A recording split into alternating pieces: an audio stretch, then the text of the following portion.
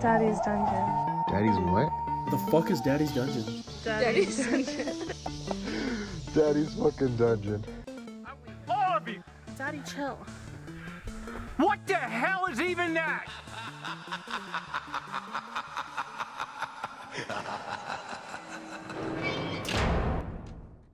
And like one of the bolt cutter guys just messaged us today and was like, this design is actually insane.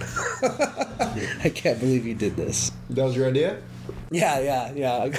I think we were like, some of my homies in another group chat of mine were using it as like a reaction image. And I was like, that's perfect. I just pictured the trucks in the car.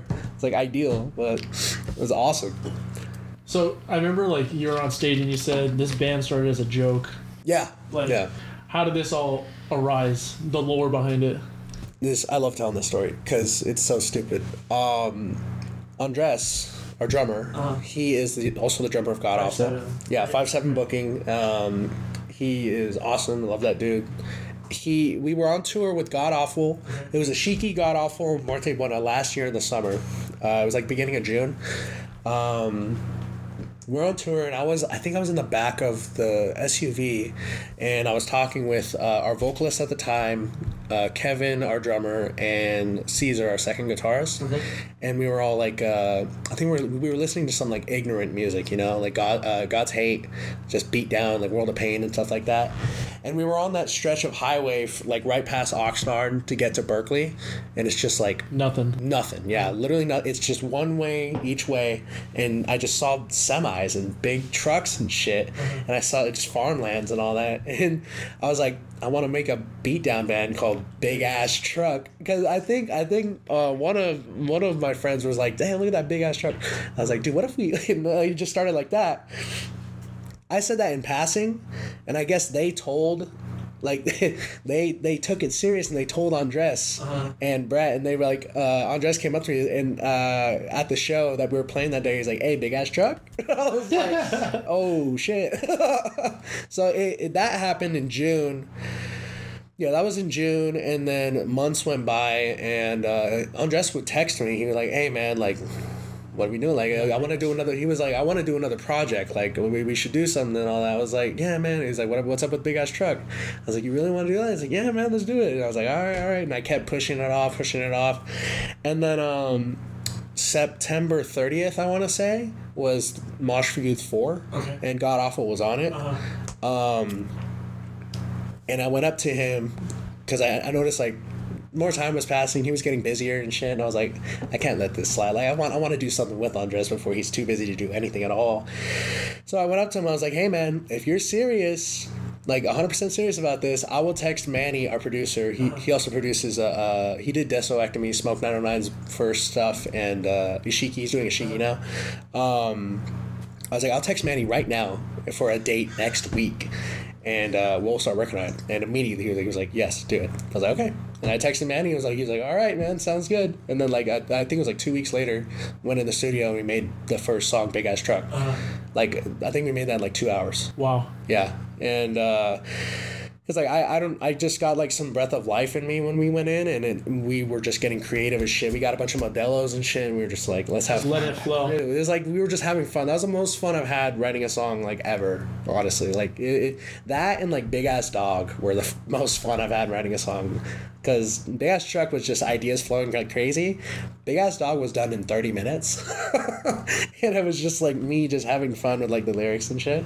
So, but yeah, it all.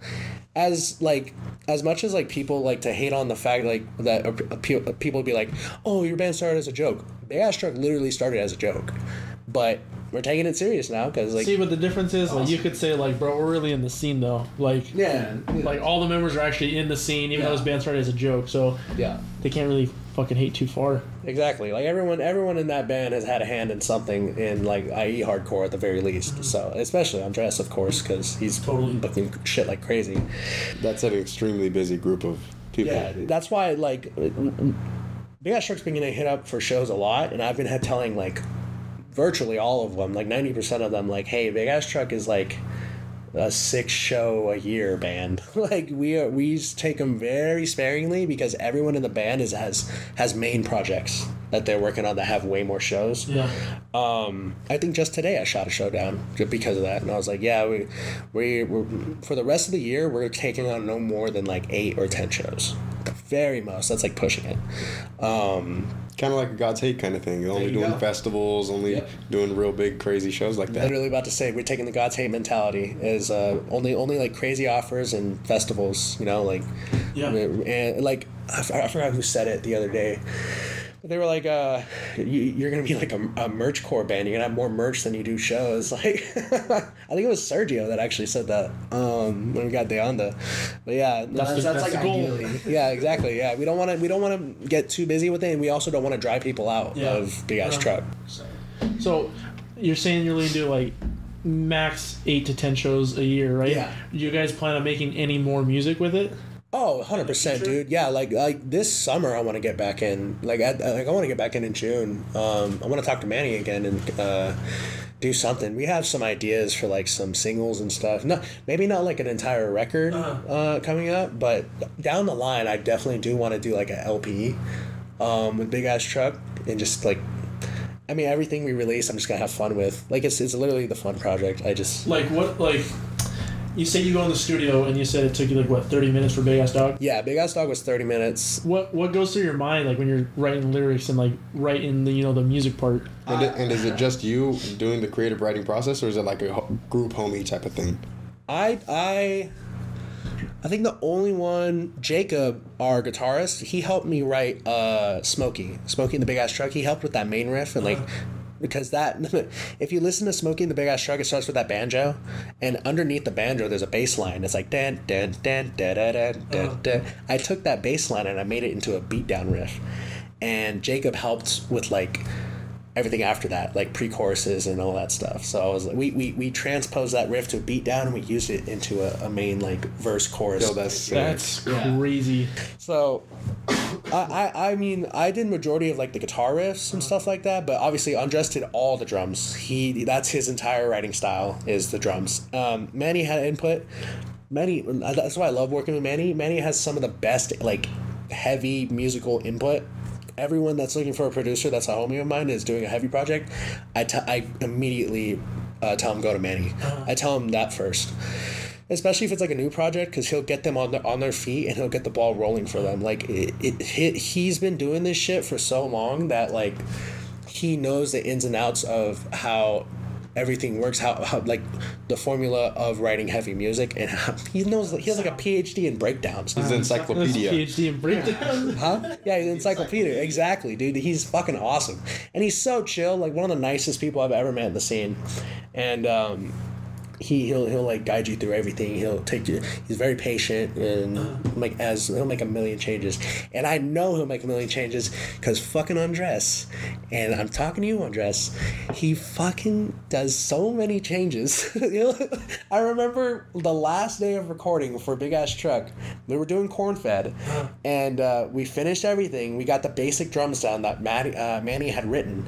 He wrote the basic drums down, and we got down to it. We're like, yeah, we're good. And he was like, Manny, like, you good? He's like, yeah, hey, you guys good? What about you, Andres? And Andres was like, oh, yeah, I just got a little thing. Like, and he looks at me, he's like, yeah, I think it's going to be like 10 minutes or something. 2 hours later. 2 hours later, we're like, okay, we're good. Kind of like that Whiplash scene where, like, they're making them all try out for the part, you know? Yeah, exactly. and they're staying there for hours late at night. Wait, when you guys are, like, creating a project... me personally, I don't know about Hoser, but I never really touched any instrument, and I've never made music or nothing like that. How do you start? For me, at least, it always started with an idea that like is something in my head. Like Ishiki started because I watched Blade Runner. I saw the movie Blade Runner 2049, and I was like, I just thought about like the whole theme behind it and like consciousness and stuff like that. And the first EP is about like it's about AI that realizes its sentience and is like, what the fuck? Why am I being controlled? And breaks out. Yeah, that's terrifying, by the way. Yeah, it's fucking horrifying. But so each song on that record is like is a story that takes place, and like it ends with I made him like die in a sense. But that idea was in my head for like months, and so I went out and I bought a Focusrite, and I bought a guitar and everything I needed to record, and I made breakdowns. Is Ishiki like your first band? No, I was in a I'm like it's like Sergio said in your guys' last time, so I'm kind of unk. But it's not nearly as, I'm sure he gets it way worse because the Ruin guys are just like relentless. Although the Muerte Buena guys, those are my closest friends, they make me feel old like crazy. Those motherfuckers call me unk all the fucking time, man.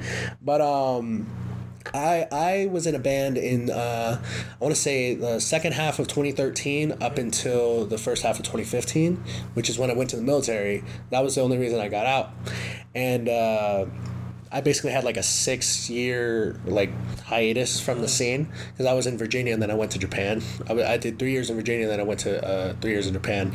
But my biggest regret is not like engaging with the local scenes in Virginia and especially in Japan, dude. Oh, dude, that would have been Japan's insane. underground hardcore scene is nuts. The Japanese mosh demonstration, bro. Yeah. That shit. It's like that there, and I've seen the videos. You know what though, and it's not only that, because it's like they go ham with fucking anything they do as far as like all the drift meetups and the car meetups and just anything, you know, skating. And the crazy thing about it is too, like, Japan is so organized that the car meetups, there's no problems. There's no like people spinning out, hitting people. They know how it works. And afterwards, there's no trash all over the floor and shit. There's no bullshit everywhere. They're clean about it. They know how to handle everything. They're respecting the pizza parlor, you know? They're respecting the spot. They're respecting the spot. Yeah, respecting the spot. Yeah, exactly. And they are the masters of that. There's no like trash cans on the street.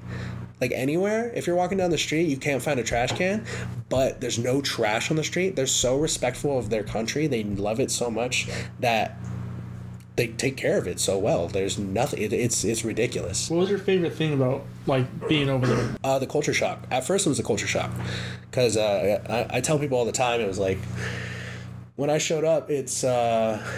There's a lot of things I had to get used to, especially getting stared at, because like I had this at the time, this tattoo, and they were very like not anti-tattoo culture, but they told me at least that it's like Yakuza affiliated, but the Yakuza is like they're not dead nowadays, but it's not nearly as much of a problem as it was in like the 80s. It's a lot more underground now. Yeah, I think in the 80s there were like 450,000 members, and today it's like 40,000 or something like that. At least that's what it was when I checked in like 2021. But yeah, the culture shock was awesome because it's not scary like, oh, you better understand this or else they're gonna kick you out or something like that. It's like if you don't understand something, they'll know. Like you'll show up and they'll be like, oh, he's American, I'm probably gonna have to show him this. And they're super respectful. They show you anything you need to like know. And Japanese nationals are required to take I think it's like a year or two of English, like basic English. So like majority, like 85% of them know how to do a conversation with you or like a basic conversation. So if I was like lost on the street looking for a bathroom, I can go up to him and be like, signal bathroom, and they'll be like, oh, over here. But yeah, the culture shock of that, like the first like 6 months I spent like just getting used to how things work. But it sucked because I showed up there September of 2019, and for the first like 6 to 8 months I literally was in Tokyo every weekend just with my homies, just like looking at stuff. And then COVID happened. Yep, and I got locked in place for I legit got locked on base for at least 9 months. And base is only like 15 miles wide, so but it has all the amenities I need. Yeah. But the military and Japan in general took that shit serious. Like they were like, no one's leaving. If your military leaves, they're getting locked up. They're getting like, yeah, you're getting sent back home. So I was on base for like 9 months straight, just fucking doing everything I need to do on there. And then after that, they like slowly by quadrant opened it up, and it wasn't even fully open by the time I came back to California. But yeah, that my biggest regret in Japan was not going anywhere else besides Tokyo. Like I went to like the shopping districts around the area, but my main place was Tokyo. Like, I should have went to Osaka. I should have went to Hiroshima. Like, well, like even don't they have like a really good train system there, like bullet trains and stuff like that? Dude, it freaking throws like New York's under the water, dude. Really? Because I've been to New York too. Dirty. Oh my god. It's New York's train system is well managed. But Jesus Christ, man. It smells. It smells like shit. Well, you got like trash on the floor. And then I know you've seen the rats. Yeah, big ass rats. Big ass rats. I've been told too. As soon as you get into New York, you just instantly smell piss. Accurate, especially if you're near a subway. You know. But yeah, no, it's just that's the main problem with New York's transit system. I think. Train at least is just dirty as hell. Japan's is insanely clean. It's ridiculous. Like it's like you're riding in a hotel. It's nuts. And like the timing of everything is spot on. I remember hearing that if they were late, if a train was late, like even like a minute, the driver gets out and like apologizes. Oh wow! Like he gets out the front and apologizes to everyone in line. So they're on time like crazy. I even saw this one thing that they were doing in Japan. So it's for the highways mainly, but it's to avoid people falling asleep while they're driving. They're like these lasers. The lights, yeah. You know how they have those things in fast track where you cross and the cameras and stuff? I heard about that. Yeah, dude. So they're lasers that shoot across over your head to the bright colors to keep you awake. It's literally like a rainbow that shoots over, and it's like supposed to shock the senses and just be like, whoa. Dude, I would love that. Yeah. I would love that. Yeah. In America, you only have the bumpy divider to wake you up, so you gotta like swerve back and like. I'm a sleepy soldier here, man. Sometimes it sucks. The commute is a little bad. I feel that, but when those weren't implemented when I was there, so maybe I saw videos too. I think they're implemented now, but that is insane. I've seen like they had woman only carts as well. Yep. Yeah. I mean, people guys get in there all the time, but they like walk somewhere else. Like you can enter through there, but you're not like. It's rude to stay in there, you know. Everything. Majority of Japan is based on manners, like manners and convenience. Like all their food items and stuff, they have like spoons inside. Like if I were to get like a Lunchable like that they have, the spoon's already taped like on the inside of it. It's super convenient, and you just have to open it up, throw it in the microwave, and their 7-Eleven's dank there. Dude, it's like restaurant quality meals, man. I literally lived off of that stuff during the pandemic. Like I wish I had pictures of it, but it's like they had curry bento. They're called bento boxes. They had curry bento boxes that literally felt like I was at like Coco's, Coco Ichiban curry. Dude, it's amazing. Like the quality is nuts. And then you go like 7-Eleven here, you get like a chicken stick, a big chicken roller stick. Yeah. Or you go to the gas station to get the freaking jalapeno cheddar corn dogs. Yeah, the old pizzas. Hey, that 7-Eleven pizza's fire though. That's true. Discredited. It is dang, dude. I'm a big fan of it. When's the last time you had it? Oh man, last time I had it, I'd probably say it was a good 2 years ago. You should go feel nostalgic to see if it's really that good. Is it really that good? Oh, it's good. Personally, it's cheap. I like it. Good and cheap. Totally. The price probably affects the taste. That's how it was in Japan. My dad had went to Japan like a decade prior to me being there, and he like that's his favorite place he's ever been, was Japan. So when I got the orders for it to go, he was like ecstatic. You got orders to go? Yeah, I was there on 3 years. I was there for 3 years on shore duty. So I was first in Virginia attached to an aircraft carrier. I was a diesel mechanic for the Navy, and I was there for 3.5 years. It was a new aircraft carrier, so we didn't get deployed, but we went out like all the time. We went out like there was a point in like 2017 where we went out 2 weeks out, 2 weeks in for like 9 months straight. Yeah, it sucked ass. And it was like, we weren't even going out to ports. So if you get deployed, you go to like ports and stuff, and you see cool shit. Like I could have gone to Italy or like Brazil or something. Yeah. Nope. We were testing the ship because it was new. So we just went 500 miles out of Virginia, went back in every single time. So I wouldn't hit a port. I would just come back home. It sucked ass. But. And is Japan a place you always wanted to visit? prior to joining the Navy? At the time, no. Prior, it hadn't even crossed my mind to go, honestly. But I was in anime. I still like anime. Like I have a freaking Berserk tat right here, so I'm like, all right, I'll go. Because I was gonna get out after Virginia. I was gonna get out immediately, and I was so ready to go to college, but they said, I was like 5 or 6 months away from getting out of the military, and my main officer came up to me and he was like, you will get these orders only if you say yes, but this is my last offer, and if you want to get out, that's okay, that's on you, you can get out, but if you say yes, you will get these orders. And he was talking about Japan. And I was 23 at the time, so he was saying to me, we're offering to pay you to live in Japan at 23 years old. I was like, damn. How could you not? And on shore duty too, so I wouldn't have to go out to sea. So I could literally live in Japan and see what it's like. And what does shore duty entail? The same things as I would on an aircraft carrier, not nearly as hectic and with slightly better equipment. Anyone that's in the military and hears that, they're probably laughing at me right now, but the equipment sucks shit in the military.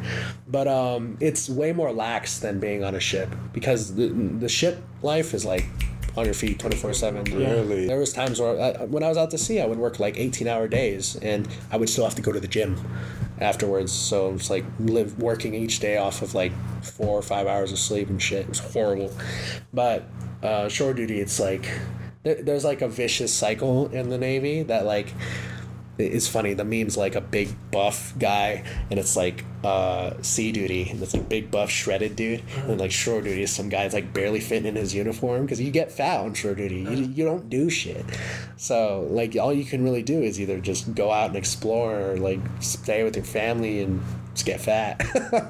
But yeah, it's way more lax, and it's like, I don't know, it just feels like a normal job.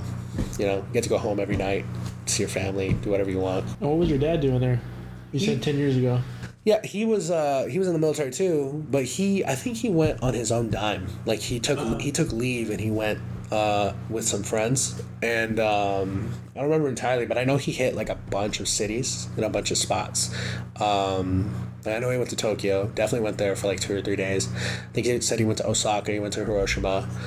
But he, like, ever since he went, I always recall him talking about it every so often. Like it was his favorite place. Yeah, like it was amazing. Dude, what a killer homie trip that would be. Dude, yes. That's what I say to everyone too. I was like, given the chance to go back, I probably would still go, but I don't think I'd go like every time given the chance, you know? Because I wouldn't want to go there under the military. I would want to go on my own dime and have my own freedom, you know, and like know that it's like limited, because living there can be tough, like unless you know the language and shit.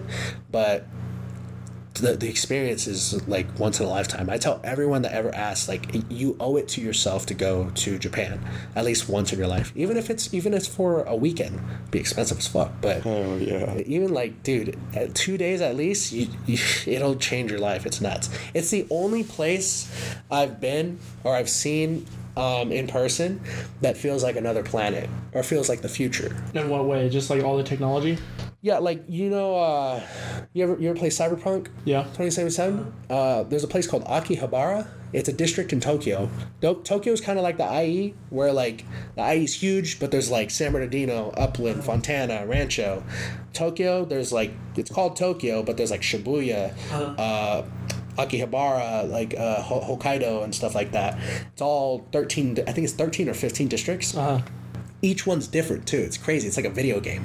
Akihabara is the gaming anime district, and like arcades, big like 8-story arcades and stuff. That's the place where it has like the most neon lights and stuff like that. So you'll be walking down the street, it literally looks like Night City.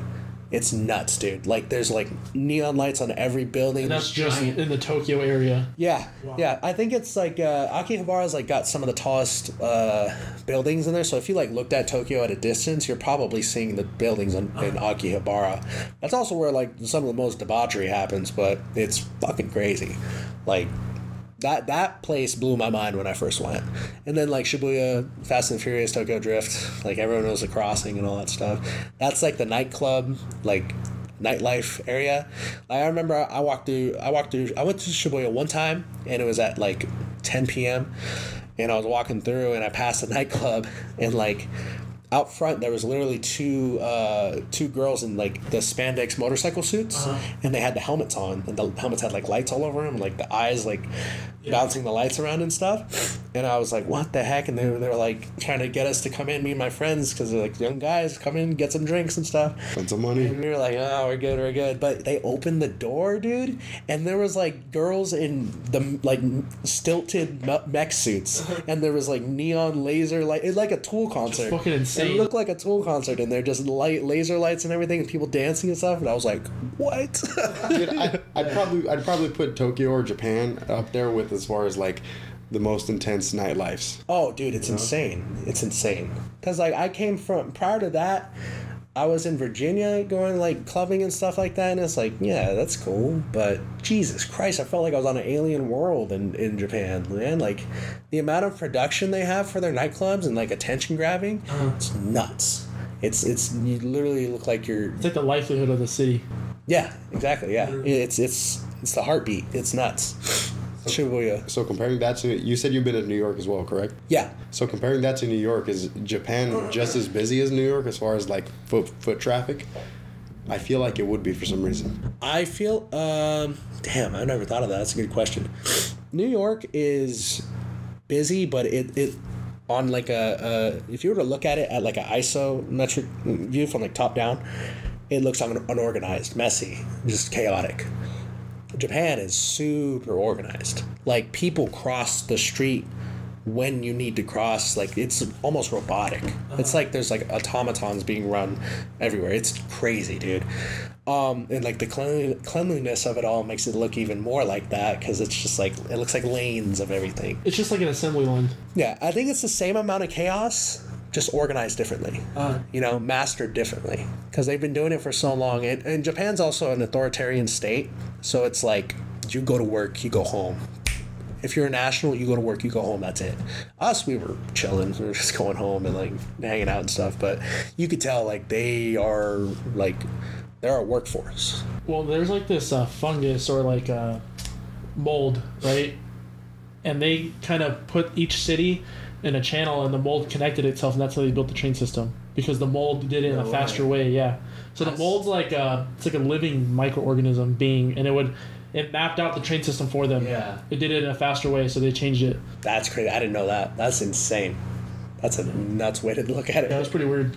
That's awesome. It's pretty fucking dope, though. Because, dude, I mean, I would imagine if anybody knows the fastest way, it's probably got to be Mother Nature, dude. You know what I mean? With the ant farms, I'm thinking of ant farms right now, too. Because then the whole life finds a way thing. Yeah, dude. Way to the travel. That's awesome. I never knew that. What about street food? You ever had any street food out there? Oh, yeah, dude. Well, there's no, like, I assume you mean, like, carts and, like, taco trucks? No, not like that. Like, do you know who Mikey Chen is? No. He's just like a food guy. I watch him on YouTube. He goes to Japan all the time, and it's just like there's like this. Oh, here's a little shop in this city, and it's like one of the best things he's ever had. Or just something in a small building like this size. Oh, dude, that is like 95% of the areas. Like this room would be like a shop. It would be a store. Like I think from here to the wall over there, it's like 15 feet maybe.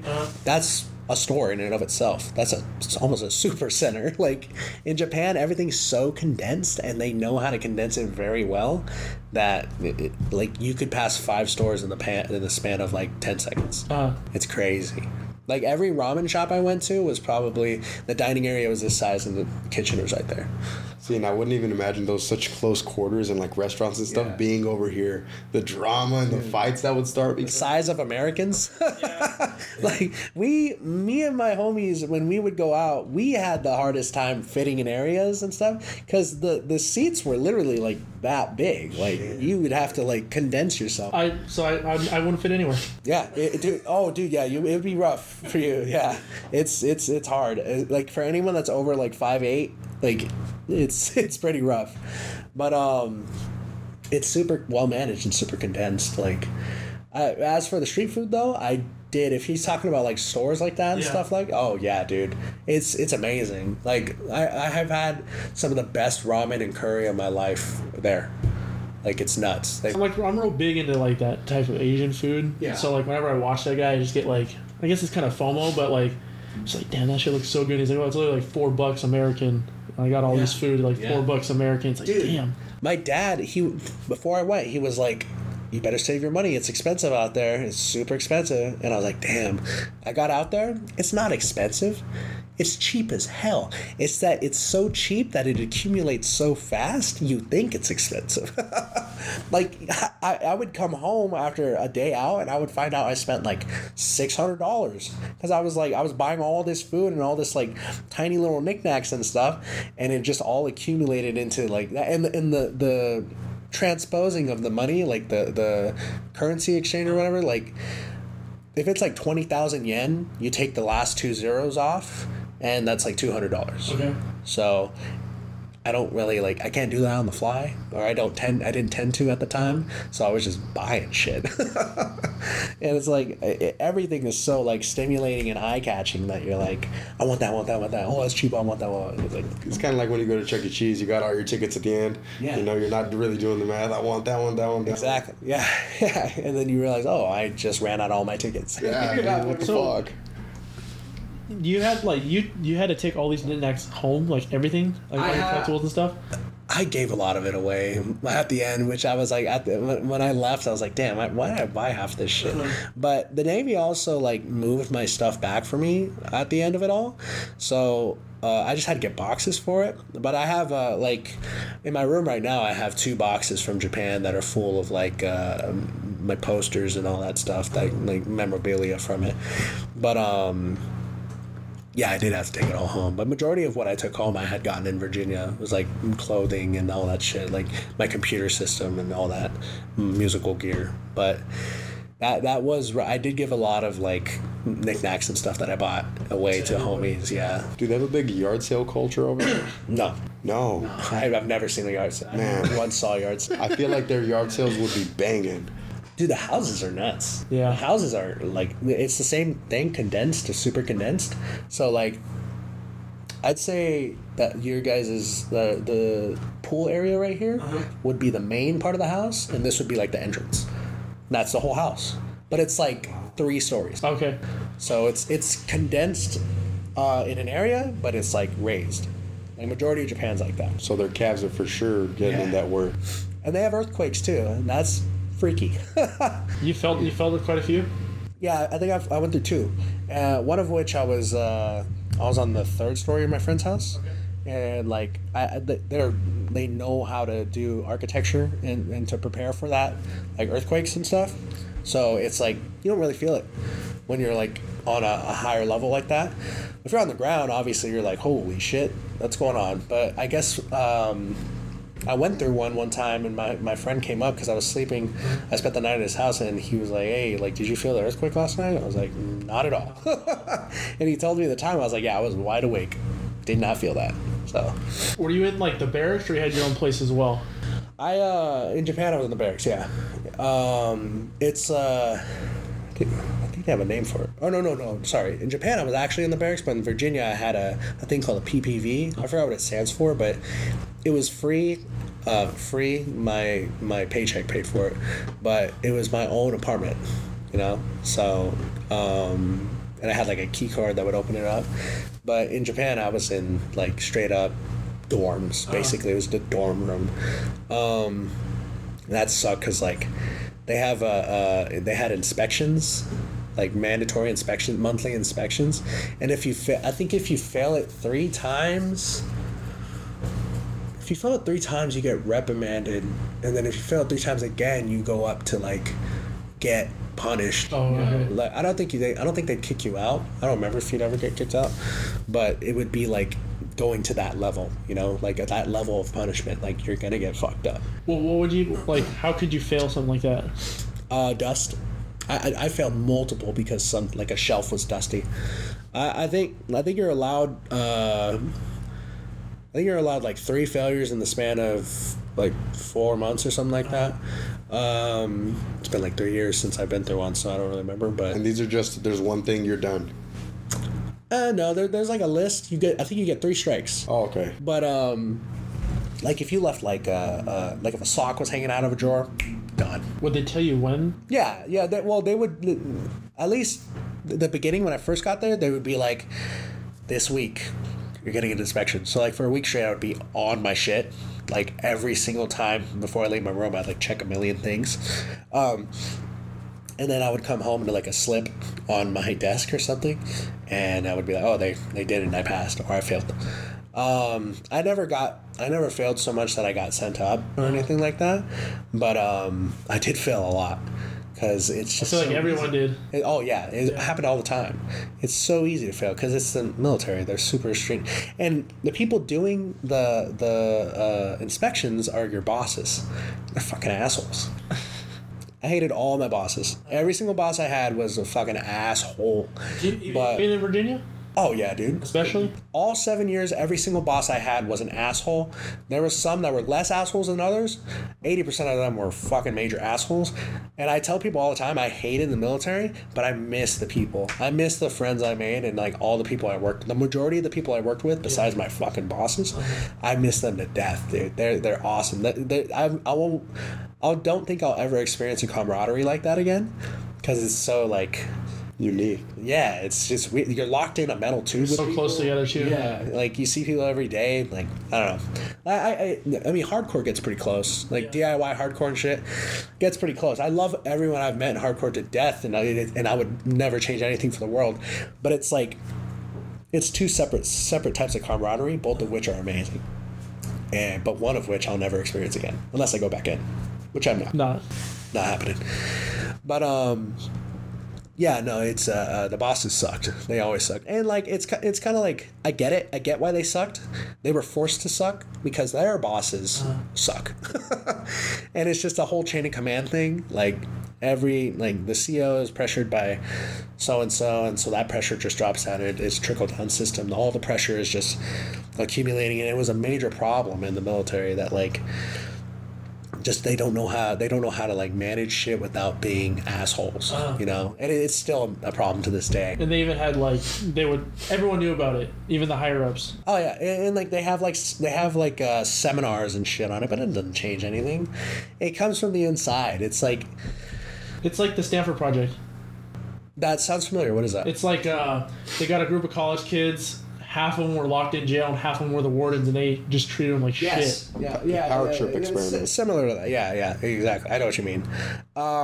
It is very power trippy because, like, I would have people that I would work with, and then, like, they would go up for a promotion, basically, and they would end up being my boss, and then just turn into an asshole. And I was like, damn, you were cool a fucking week ago.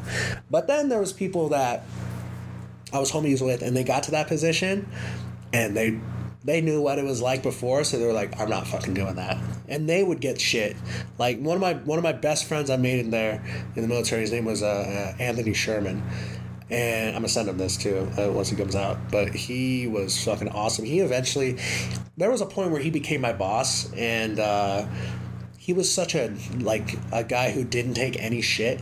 Like it was scary at times. Like he would tell our bosses to fuck off, and I would be like, I think I'm gonna see him get sent up next week. But he never did. He never got sent up. He's a big motherfucker. He was one of the reasons I got into like powerlifting and shit. Huge motherfucker, and he never turned into one of those people.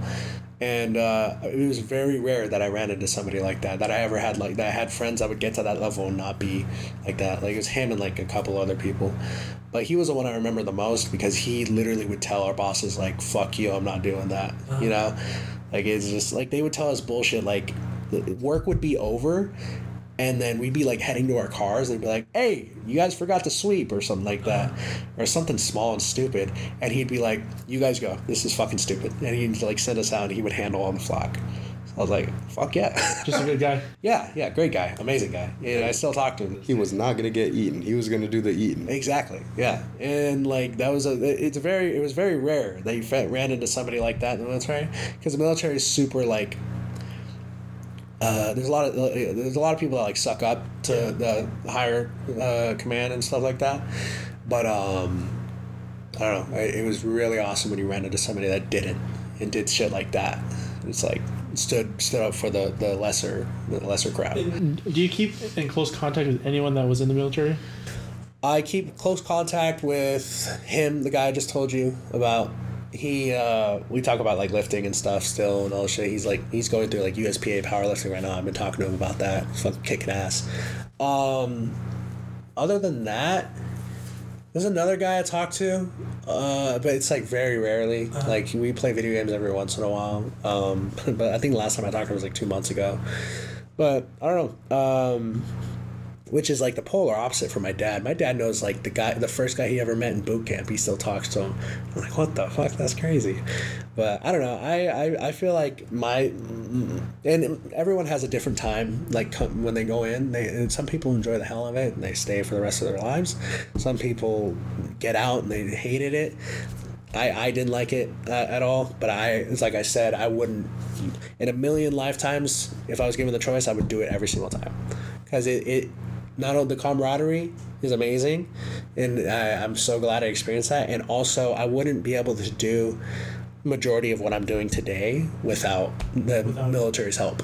You know, like I'm going through school with them, and I'm like getting paid by the military and all that stuff. Like, it's helped a lot. Just giving credit where credit's due. Yeah, exactly. Yeah. So, and that's the thing is like we used your body, we used your time, and like we took your age from you.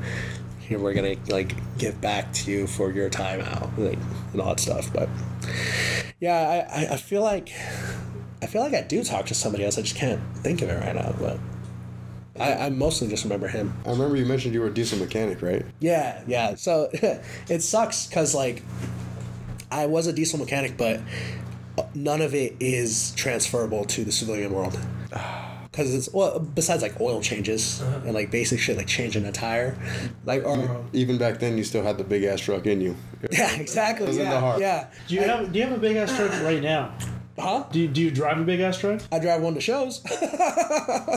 Nah, dude, my daily's a sedan, brother. Nah, I the big ass truck, I'd get fucking flipped off every single day and shit like that.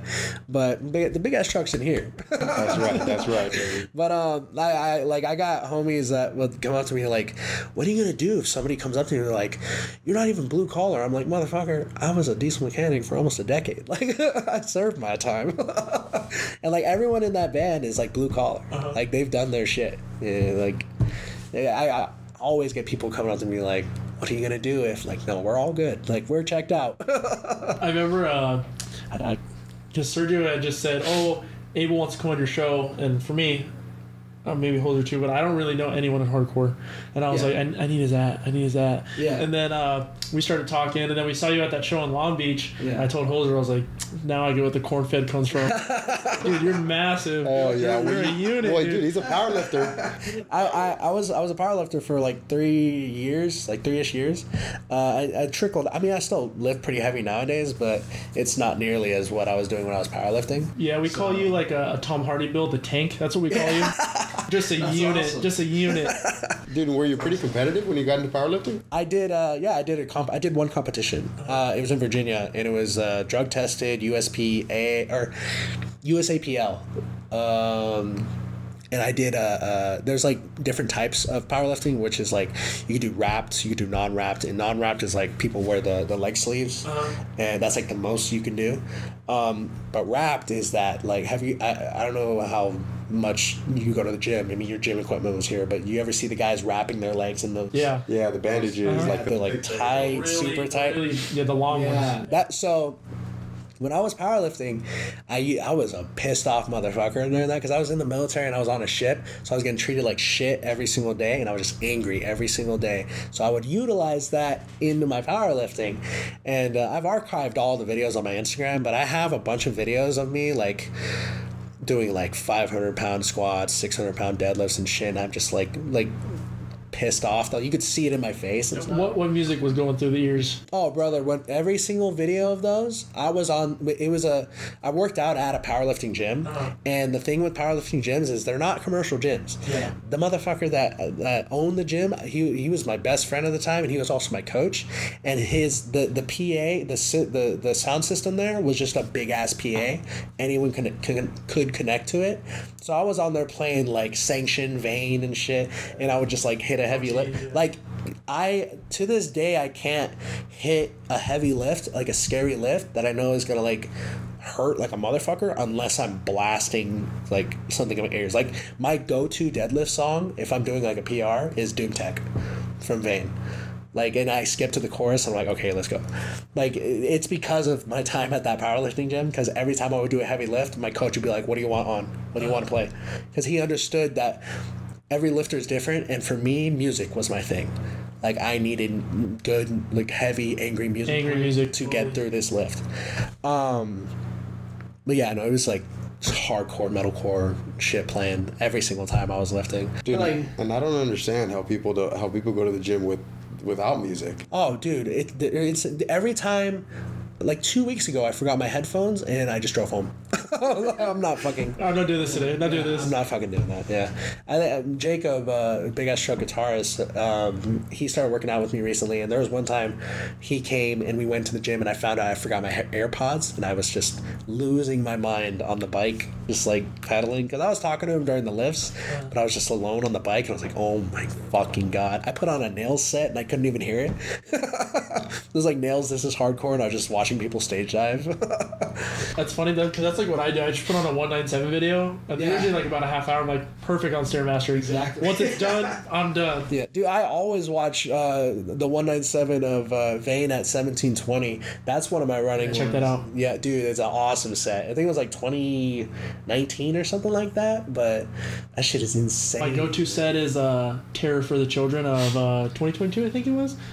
Yeah, that was awesome. My go-to. If I'm trying to get this goes beyond the gym too. If I'm trying to get inspired in general, my go-to set, and this is me and Angel from Muerte Buena, we talk about this set all the fucking time.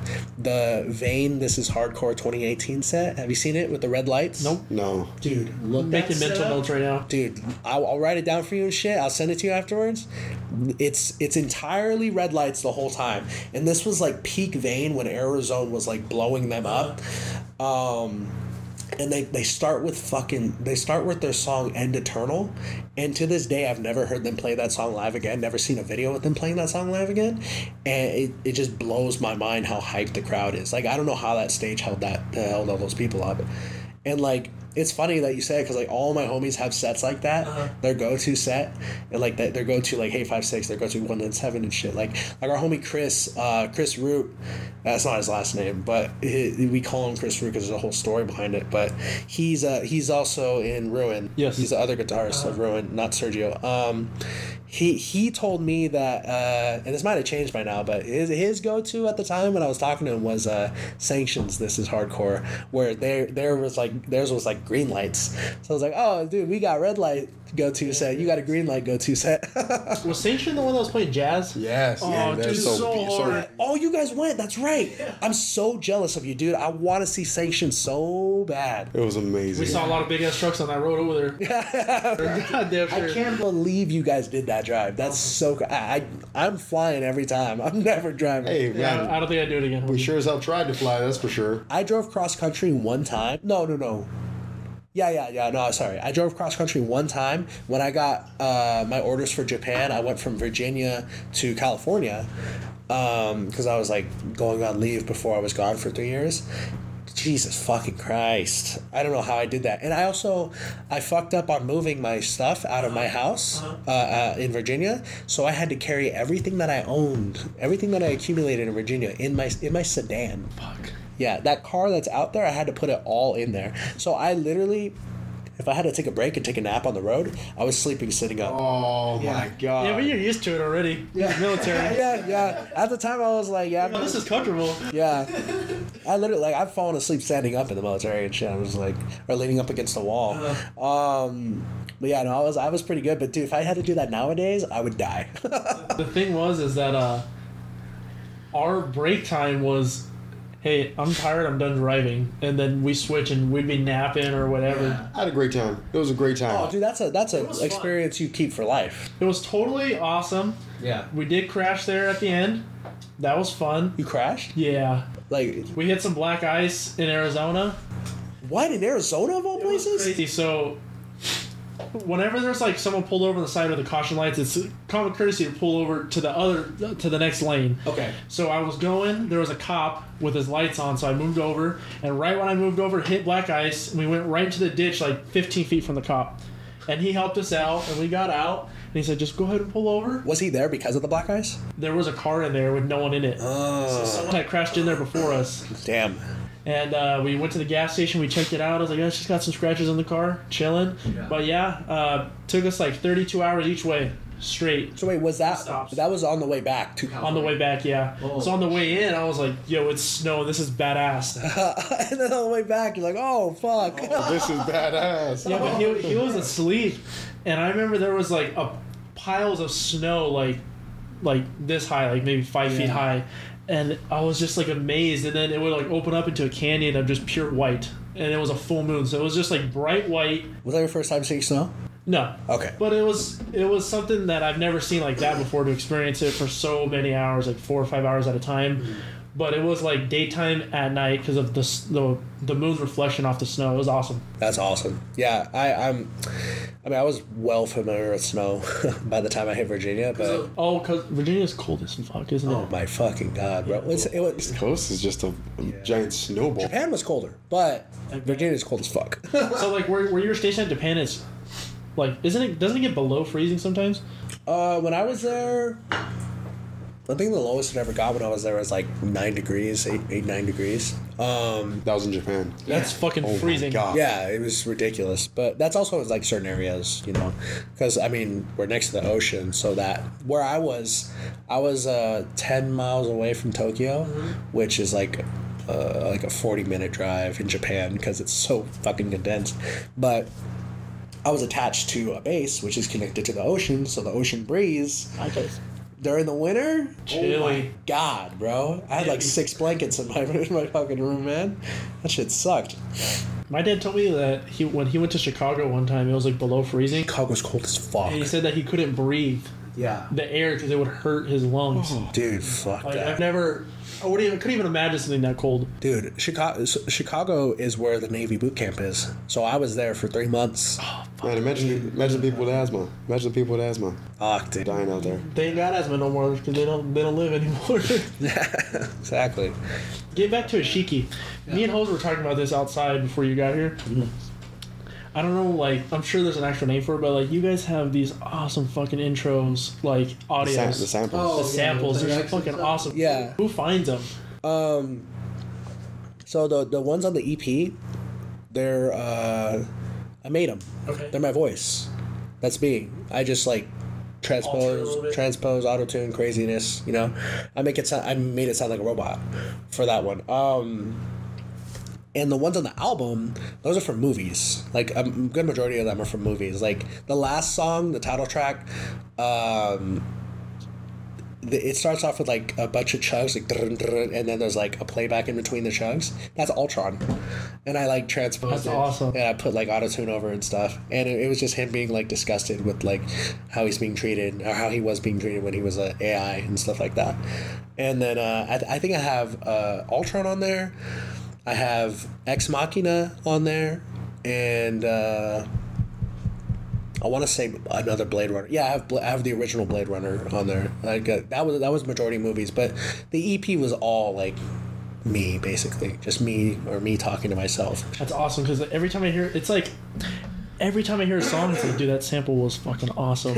It feels like it fits perfect for the song. Oh, I'm sorry. Anomaly is from Blade Runner. Okay. Yeah, Anomaly's intro playback, that's Blade Runner 2049. That's the baseline test, which is like that. I can directly, for lack of a better word, blame the baseline test scene for creating Ishiki. Because the whole idea behind the baseline test is the replicants or whatever, they get a baseline test after every mission to see if they're still just a deadhead robot. So they ask all these like thought-provoking questions like, do they keep you in a box when you're not at work? Have you ever felt the hand of a lover? Have you ever felt the breath of a child? And it's like if it's like straight-faced and like doesn't do anything, or if it even twitches or something, they're like, kill it. Oh shit! It's like gaining sentience. So I was like, oh shit, that's badass. And I made a whole thing about it. So I know the theme of the whole album is kind of like AI, you know, realizing itself. Like and free will AI and stuff like that. So is that something that you kind of have a fear of, or is that something you think about a lot? I feel like I like subconsciously subverted it to, it was like kind of like an outlet for me because I felt like I was locked in place with the military. I hated my life in the military outside of hanging out with the people that I loved in it, because I literally felt like a rat trapped in a cage. And maybe I was like repressing it or something, but when I made the beginning EP, the white one, I made that in my room in Japan during lockdown, and because I was losing my mind, so it like subconsciously just melded into the story in the lyrics. Like the entire story of that concept EP is about realizing you're a servant, getting out and living to your best potential. Yeah. But I gave it a dark ending, whereas like in AI, in the original EP for AI, he like realizes like no matter where he goes, he's gonna be subverted to somebody's will. So he's just like fuck it, he just offs himself. Or do all the members at Ishiki also understand like that first project that you did with it? They get its significance to me. I feel like they're mostly there for breakdowns.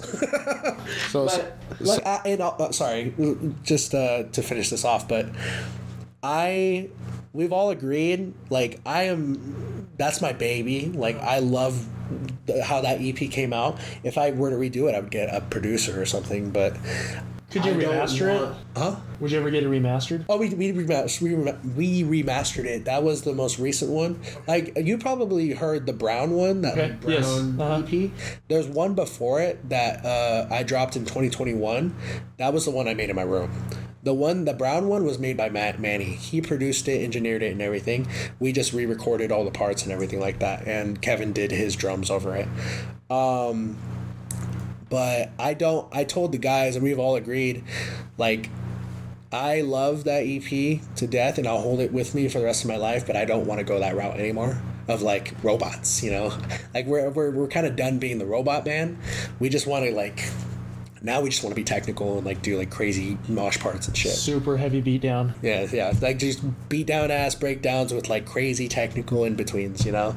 So like the new stuff we're doing is fucking nuts. Awesome. Like, there's all kinds of off time shit and like all that stuff. So we're trying to go that route, but yeah, they get its significance, but they're there to write music. They're there to make people mosh, you know. So that's what they love. Yeah, I'm 100% okay with that. I want their input on everything. And obviously you got Big Ass Truck and Ishiki, right? Yeah. And so what it sounded like, you are a big ass truck in a sense. You're a fucking unit. Right? I'm the big ass truck. But it sounds like Ishiki is more you. That is, I literally have told every member that's been in Ishiki that, like, just the fact that you're doing this project with me, like, I'm indebted to you, because this is a piece of me.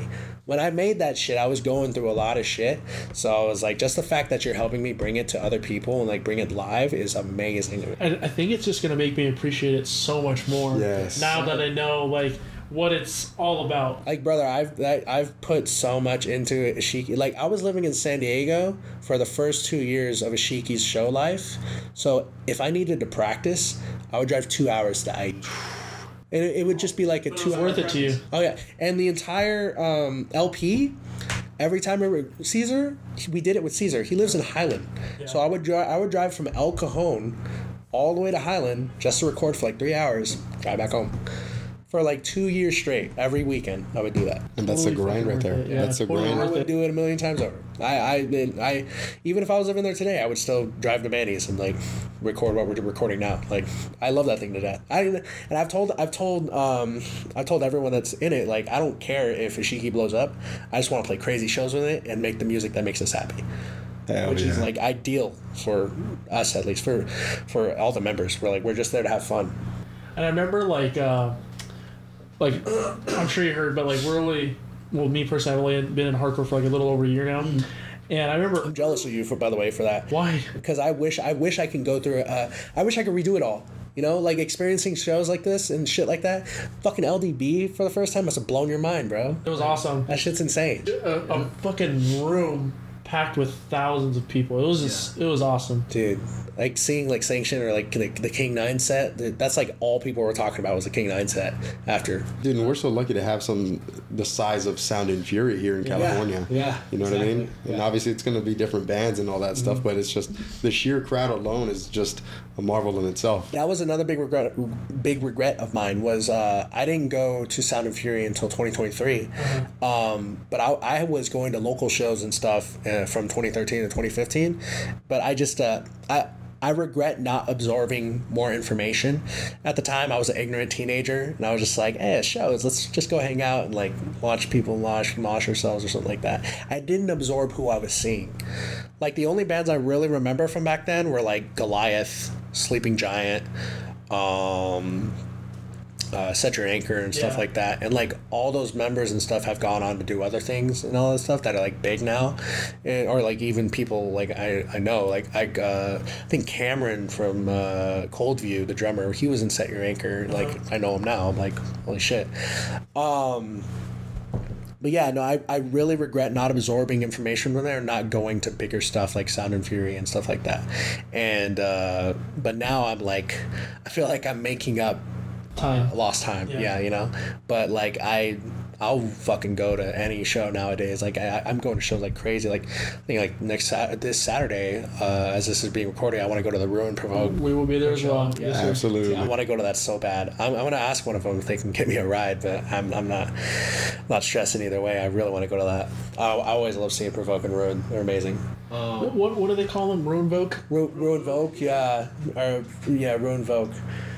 That's so funny. The team band. That was us in Muerte Buena. That was like our sister band, was Muerte Buena. I was going to ask you about that. Like, I know it was like the last show. What happened with that? You guys just getting too busy? With Muerte Buena? Yeah. So I know I played bass, but I wasn't a member. Okay. I was a last minute like add-on because Chris Root,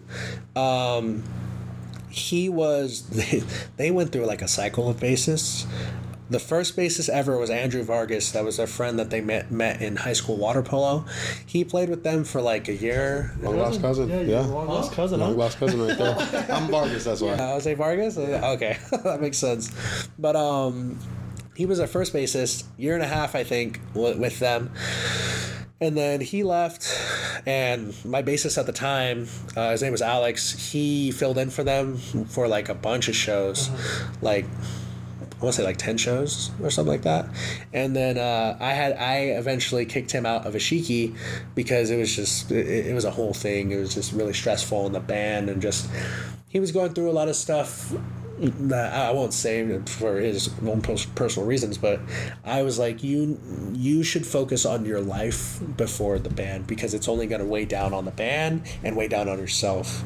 And you're going to end up in a spot that's gonna take years to repair before you're even able to work with us anymore. So, and at the time I was like considering bringing him back in down the line, but it was like a hard cut after that. So, but so he did those shows with them, and after that they went with Caesar, who's now the guitarist of Ishiki and guitarist of Smoked. He filled in with them for like I think around the same amount of shows. Yeah, and I want to say he did the tour. With them. And then Chris was after Caesar, because Chris was in the band Atrocitus for a little bit. And then that band, like, I don't know, they defunct or something. I think they're still playing shows. But they, like, disbanded for a little bit. So he went to Muerte Buena for a bit. And then, that was, like, the latter half of last year. And then around October, they called it. And they had already been working on music for, like, almost a year. And so they were like, all right, we'll drop this, and then we'll, like, see about a last show or something. And that show last Saturday wasn't originally going to be Muerte Buena's last show. Well, they were still going to have their last show, but it was going to be Rebirth Fest, too. Things got in the way, planning and all that stuff, so it was, and also there was like a bunch of, felt like Sound of Fury around the corner, Mosh for Youth just happened. It would have been like less than ideal. Dude, and it's crazy that you got to fill in at that show, because what a killer show it was. I was telling him too, like, I love every single member of Muerte Buena to death. The drummer is my cousin. Okay. So that's how I knew about Muerte Buena. And like when I was in the military and I found out he was getting into hardcore, I was like, yes, let's fucking go. Because I was in a band in 2013 to 2015. It's like, let's fucking go, dude. That's awesome. And I would like message him all the time, like, dude, send me more of your band, man. Like, I'm going to get out there. I want to start writing music again and shit. So the first show I ever went, the first local show I ever went to back from the military, like I got back to California in January 2022. It was Muerte Buena at a skate park in Chino Hills.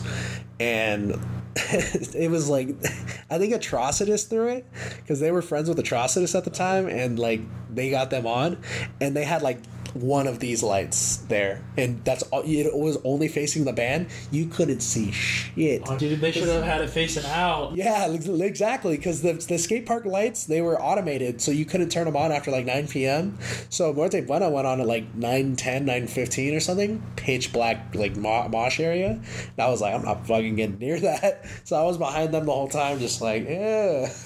But that was the first local gig I got to. Was Muerte Buena. That was like the first. I think I saw a band right before them, but they were the ones I remember the most because like I was just blown away that I was watching my cousin that I held as a baby, watching him drum and play like breakdowns and shit. I was like, let's fucking go, dude. So it was like super cathartic that I saw them as a guy getting back into hardcore so later in life, and then I'm playing their last show. I'm like putting them to rest, you know? It was like all night I was like trying to hold in tears, especially during that set. Like fucking just like, that was a fucking night for you too. Dude, back and forth. Oh yeah, dude, that too, yeah. It was so taxing. I slept until like 2 p.m. the next day. It was insane. Valid. Very valid. You know what's funny is like after that show, I got fucking food with Sergio and we talked for like 4 hours after. What happened to your Del Taco, dude? I ate it. I ate it, dude. Yeah. Your daughter did great. She watched the Del Taco, man. Yeah, that's awesome. We're sitting at the table, and he was like, "You know, my Del Taco was on the table." Yeah. He was like, "Please wash my Del Taco," and then he was like, "Can you wash my Del Taco to the baby?" Yeah. And then she was like. And then I was like, dude, I gotta go. I was looking for you to hand it to you, but then I got sidetracked. And then I was like, I gotta go. And I saw him posting a story. It was like, me, because I forgot my fucking Del Taco. Yeah. Hey, man, but how often is somebody random just picking up a random bag of food? I guarantee it's all the time. Exactly. You think so? There's some weird motherfuckers out there, man. So my thought process with it was, okay. People, like my friends, hate this about me, but I'll eat fucking anything. Because you were in the Navy. You were in the Navy. You get it. I'm sure your dad's told you he's eating some bullshit. MREs. Hold on, my dad loves them. Dude, yeah. He fucking, like, there's a military surplus store in, like, Pomona. Yeah. He'd take me there all the time to get MREs. I mean, I don't think they're that bad. I don't think they're amazing, but he loves them. Taste, but any Marine that I know will eat those motherfuckers daily. They'll eat them daily. Like, yeah, that's why I'm with my dad. Yeah. So, he's just so used to it. Yeah, I didn't personally. I had an MRE before, but I didn't eat those as daily. I had a galley on the ship, so I would go there. But all the food was bullshit, dude. Like our eggs were literally powdered. Like it was a powder. The scrambled eggs were a powder they throw in hot water and mix it together. That's a scrambled egg. That is terrible. They even do better. Sounds bad. I would eat another plate if it was right here, right now, dude. That shit was good. It was good? It was good, and I feel like it was only good because of the shit they put me through, you know? Like, I would be up for, like, fucking 19 hours or something like that, but I'm like, hey, breakfast is right here. Let's fucking go. Like, that would be the thing I would look forward to the next day. Weren't you required, like, 3 meals a day? Oh, yeah. Well, yes. By law, you are required 3 meals a day, but your chain of command doesn't give a fuck. They like keep working. Missed meals every week. I missed meals because I had to do something. But was it because of the area you're in, or was it because of just the military? Yeah. Just the military. They on paper, on an outside view, military is like, hey, mental health, take care of our workers, but if you're in the military, they're like, do this shit right now. I don't give a fuck. Like it's very much like that. But I mean, it's super acquired taste and whatnot, you know. I don't know how motherfuckers stay in for life. And it was funny. I was telling my dad when I was joining, I was like, I'm gonna be just like you. I'm gonna do 20 years, and I'm gonna get out and retire at like 40, and I'm gonna be fucking like a year in. I was like, this is retarded. How the hell did you do this for 20 years, dude? But he was also a submariner, which is wildly different to an aircraft carrier. Because on an aircraft carrier, I worked with 5,000 people, and that wasn't even max occupancy. My max occupancy was an aircraft carrier at like, because it wasn't a full working ship, it was new, we were still testing it. I think max occupancy was like 7,000.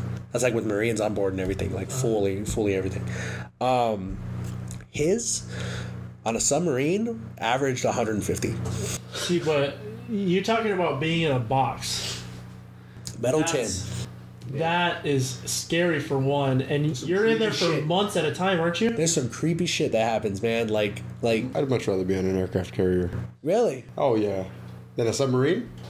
Okay, yeah, that's understandable. That's usually the vibe that people get. Well, like in a submarine, aren't you like in the water, like off the port for months before you come back? You're typically underwater for like, I think my dad told me the longest he was underwater was like 32 days. Wow. Oh, wow. Yeah, and like it's, dude, one of the coolest things, well, creepy and cool that he told me was like, okay, it was cool and morbid, how morbid it is, but he said he cut his arm one time, not on purpose, like he hit something and it cut his arm, and it took like 2 weeks for it to scab over, because there's no sunlight, there's no vitamin D, there's like, you have to take like multivitamins and shit, and so his body wasn't healing at the rate that it's supposed to. Yeah. So when you're underwater, there's a lot of shit that changes. It's an entirely different breed of human that needs to go under there. But I was supposed to be a submariner, but I got medically disqualified because I had a kidney stone at 17. So they saw my medical records when they did their background check. Even a kidney stone just like shot you down? Yeah, because their thought process is, if you're underwater for 30 days and you get a kidney stone, you need to be medevaced out. They're not going to pay $1 million to medevac one guy out. You know, like if I need an invasive surgery, they're like, no. So even if you had one before, even if you're not prone to them, you're disqualified. So I wasn't prone to them. I was just drinking a shit ton of Baja Blast. Yeah. I fucking got a kidney stone. And yeah, they were like, no, you can't do it. So they disqualified me and shit. But at the time, it was so sick. I love the fact that my dad was in for 20 because I found out that I was going through the background check at medical, and like this guy pulls me aside, he's like, follow me. I was like, oh fuck. This was out of the ordinary because I was supposed to go to another room with another doctor who was my actual doctor. He was looking into me, and he was like, follow me. He was a big motherfucker too. He was like kind of jacked. His name was Minky, and he takes me to a side room that's literally like half of this room, and there's only a table, a shut-off computer, and a fucking landline, like a shitty old telephone. Just nothing. Yeah, just a shitty old telephone. He's like, take a seat. He sits down like this, like, you know why you're here? And I was just like, no, what's going on? I'm like 19. I'm like, no, am I in trouble? Like, what did I do? He's like, I'm your cousin. I was like, what? Yeah. I was like, you're my fucking cousin? He's like, yeah, man, I know your dad. You want to call your dad? We're not allowed to talk to our parents for 3 months. So him offering that to me, I was like, let's fucking go. I was like, hell yeah, I want to talk to my dad. And so I called my dad, and that's fun. I talked to him for like 10 minutes. Did he had already set that up with your dad? Yeah, my dad texted him prior too, and he was like, "Hey, if you see this guy coming through, get him. Like, let me talk to him." And stuff like that. Yo, hell yeah, that's sick. Yeah, that's awesome, man. I don't see. Sorry to my dad. I know he was an engineer. Your dad? Yeah, and I don't know if you, but right there is the F-22 on the wall. Yeah. He designed the engine for the F-22. Holy shit. So I don't know how long he also worked in NASA too on the space shuttle, the first space shuttle. I don't know how many years he was in the military. Yeah. But I know that he was he's gonna. You know what time frame he was in? Desert Storm. So I know that he's gonna kill me right now. I don't know if he was an E8 or E9. I know as soon as he sees this, he's gonna fucking tell me. He's gonna rip me a new one. I feel like knowing Marines' work ethics, I feel like he was an E9 getting out, because those motherfuckers are crazy. But yeah, Some of the funniest people I've ever met. He loved it. I got a great Marine story for you. This shit to this day makes anyone I tell laugh because it's so stupid and it perfectly encapsulates how dumb the Marines are, but how awesome they are. And dumb in a funny way. Because I mean, I've heard they call them crayon eaters, right? Yeah. They're dumb like you ever seen Emperor's New Groove? Yes. Kronk. Yeah. Dude's dumb, but everyone loves him. It's exactly how a Marine is. So, what's it called? I was going through A school, which is the school you go to right after boot camp, and it teaches you like your main job, what your main job's going to be in the military. Because boot camp, you just learn the basics of military and like how to like take care of your shit. Majority of what boot camp is it teaches motherfuckers that don't know how to clean themselves how to fucking do that. Like brush your teeth, go fucking take a shower, yada yada yada. And it's wild that there's some motherfuckers at like 21 years old that didn't know how to do that. I mean, you've been to a hardcore show. Yeah, that's okay. You're right. Yeah, go to a crush show. Holy shit. But yeah, no. So I was at A school, right, and A school combines the branches, so I think like all 4 of them were there, but like the least amount of people that were there were like Air Force. There's like 20 of them or something like that.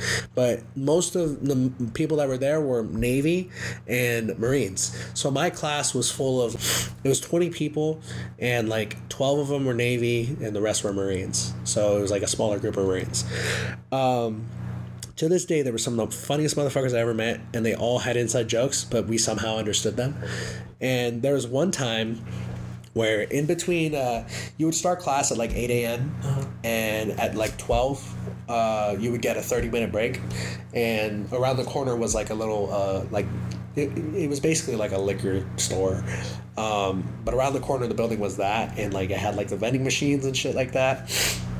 And after that 30 minutes, you would go back in and go to class until like 3 or 4. Yeah. But there was one time, this was like in the middle of my schooling, like it's like 2.5 months in. And prior to this, all the Marines are all meatheads. So they go to the gym right after school. They just fucking push their lifts to the max and shit. Just fucking testosterone junkies, you know? And all they talk about is doing like protein shakes and pre-workout. And the big pre-workout at the time was C4. Fucking C4 was blowing up all over base, and it was like, yo, you got some C4, you got some C4. They would bring that shit, they would drink that shit at 7 a.m. before class starts just so they could stay awake. It was like their coffee. All the Marines. So this one time after class, we have our break. We're going to the liquor store like area, and like keep in mind, it's that liquor store area is probably as big as that little area right there. It's like 20 feet wide at the most. So there's like 30 people in there, and for some reason, like there wasn't a lot of talking going on. It was pretty silent for like as many people as there were in that room. And one of the Marines, he was I forgot his name. I think his first name was Daniel, but he goes up to this guy was not nearly as much of a meathead as them. He was a little pudgy and kind of dorky, but he goes up to the vending machine and he's like, it's about time I see what all this C4 is about. And he types in C4 and gets some Cheez-Its. And everyone in the entire liquor store like area was dying laughing. I was like right next to him too when I saw that. I couldn't hold it in. I had to walk away. That shit was hilarious. Oh man, that's fucking stupid. That's in that story happened like 100 times a week. Like just different. I'm sure he was so embarrassed, dude. Yeah. No, he probably loved that shit. All eyes around him and he was like laughing his ass off. Were you in on the pre-workout too? As a powerlifter yourself? At the time I wasn't, but when I started powerlifting, I couldn't get through a lift without that shit. Like it's what got me, because it kind of hypes you up. Yeah. Oh yeah, dude. All the beta alanine, you get itchy. The itchy. Yeah. A lot of my friends hate the itchiness. I love the itchiness. I love it. Bro. Yeah, like me and Hoser, I hate it personally. We were kind of like interns at NutriShop. They had one down the street by the gym. Yeah. And every day he's like, "Oh, if you guys clean the shelf, I'll give you a free scoop, whatever you want." So every day we'd be getting like insane or all this other stuff. Yeah. Any type of free work I can get my hands on. Yeah. And then I remember one day he told me, he was like, "Hey, they're discontinuing this right here because people are making meth out of it." He was like, "It's not FDA approved. I'm going to give you." You know what it was called? Mesomorph. It still exists, but they changed the formula. It would come out in clumps, like you'd eat it like candy. And he's like, "Oh, just eat a piece like that, like this big." So I'd eat a piece and just be like fucking amped. And I just like, I totally could see how they make meth out of it. That was the strongest shit I ever took. I remember I used to have to take like 600 milligrams before the gym. That was terrible. That was terrible. Dude, we were kids. It was bad. How old are you guys? How old are you play the game? 24. 24? 24. 24, about 24? At this time, it was like early high school, like freshman, sophomore, junior year. Yeah. We would go like every fucking day together. Every day. Dude, that's like the peak age of like the pre-workout companies try to get you. You know, like between like 17 to 22. Yeah. It's like you're gonna get. Oh man, and they got us. Well, actually, you know what? Maybe we got them because I think we're getting all the samples, and we didn't buy a single thing. We were broke teenagers, you know. Yeah. Hey, dude, that guy didn't have to work, and we got free shit. So it was like a win-win for everybody. There you go. It was awesome. Mine of choice was Nitroflex. Oh yes, dude. Nitroflex was good, and like my buddy who was I think he just got his kinesiology degree. I was in the Navy with him as well. Matthew Paley, he was awesome, funny ass motherfucker. But he showed me that because it was like one of the lesser pre-workouts that are so harmful. Was Nitroflex the fat burning one, or was that the one that was kind of like a fucking rock? It was the white container. I think it was a fat burn. Yes, so I do remember that one. They had a PM, like a nighttime. Mm-hmm. Nighttime pre-workout? No, it wasn't. Oh. It was like to go to sleep, but it was like a fat burn in your sleep. Yeah. And the guy gave it to me, and I remember he told me, he's like, "Hey, you're gonna have some fucked up dreams." And I remember my dog was licking my foot in my sleep. Yeah. But when I woke up, or in the dream, I thought he was biting my foot off. And I woke up and I had legit pain in my foot for like hours. It was terrible, and I never took it again. I'd like to experience that. I'd like to see what that's about. Nitroflex, there you go. That's intense. I actually, they're still around. There's a pre-workout. When I moved to Lake Elsinore, I bought a new one because they didn't have Nitroflex. It was called Mother Bucker. That and sounds awesome. I should have known just by the name alone that it was gonna do some weird shit because that's the only pre-workout I've ever taken that gave me heart palpitations. Oh my shit. god! I was like, I'm never taking this shit again.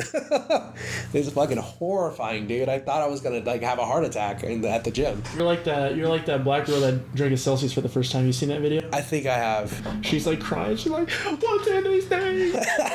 But dude, they tested all those energy drinks, Celsius, Monster, Red Bull, and they came up positive for like for methamphetamines and Amen. Amen. all kinds of crazy That's what we stuff. want, brother. You know what I mean? Yeah, that's all I need, brother. Those are the wings we're getting. Give me the diet mad. That's exactly what we need That's right. to wake you up. That's what we're getting. That's why I'm like addicted to Monster still. Dude, I had a monster phase in Japan when I was going through lockdown. Was it different out there? No, it's good. Well, the only time I drank it was on base, so it was all American. But the blue no sugar one, The dankest fucking flavor. I don't know how I didn't have a flashback looking at that, but The best flavor. yeah, dude, that was like my room was right here. If I left my room, 40 feet down the hall was a vending machine with That's it. terrible. Yeah. I don't know how I didn't fucking have a heart attack in my room, because I was just doing that. I would go to the 7-Eleven that was inside the base, which was like less than half a mile away. I would get a bento box and like some chicken, and then I would go to that vending machine on my way back to my room, get a Monster, and just play games. Yeah, what games you play? What games? Not even at that time, just in general, like right now. Oh, right now? Oh, dude. I mean, I'm back on Halo. I've loved Halo since Halo's the earliest game I remember like seeing. Me too. You know, like when I came conscious as a human being. Halo 3. Halo Combat Evolved was mine. So are you an Xbox guy? I'm a PC guy. Oh, PC guy. But at the time, I was like during my console days as a kid, I was Xbox, like full on, because I had a 360, and I was that big goofy Mike just yelling at people like, "I'll shoot it down if you don't." I love that thing, dude. Modern Warfare 2 lobby type days. Yeah, sometimes when I'm in the group chat or something, I'll be like yelling at somebody, or like somebody will send a pissed off voice memo, and I'll send a picture of that 360 mic. I was like, this is that energy. Those toxic chats. Yeah, exactly, dude. Nobody will ever know. Like all my homies now, like the Ruin guys especially. Besides Sergio and Chris, they probably know. But like Noah and all the young guys, dude, they will never experience a Halo 3 2008 lobby, or like a Call of Duty 4 OG lobby.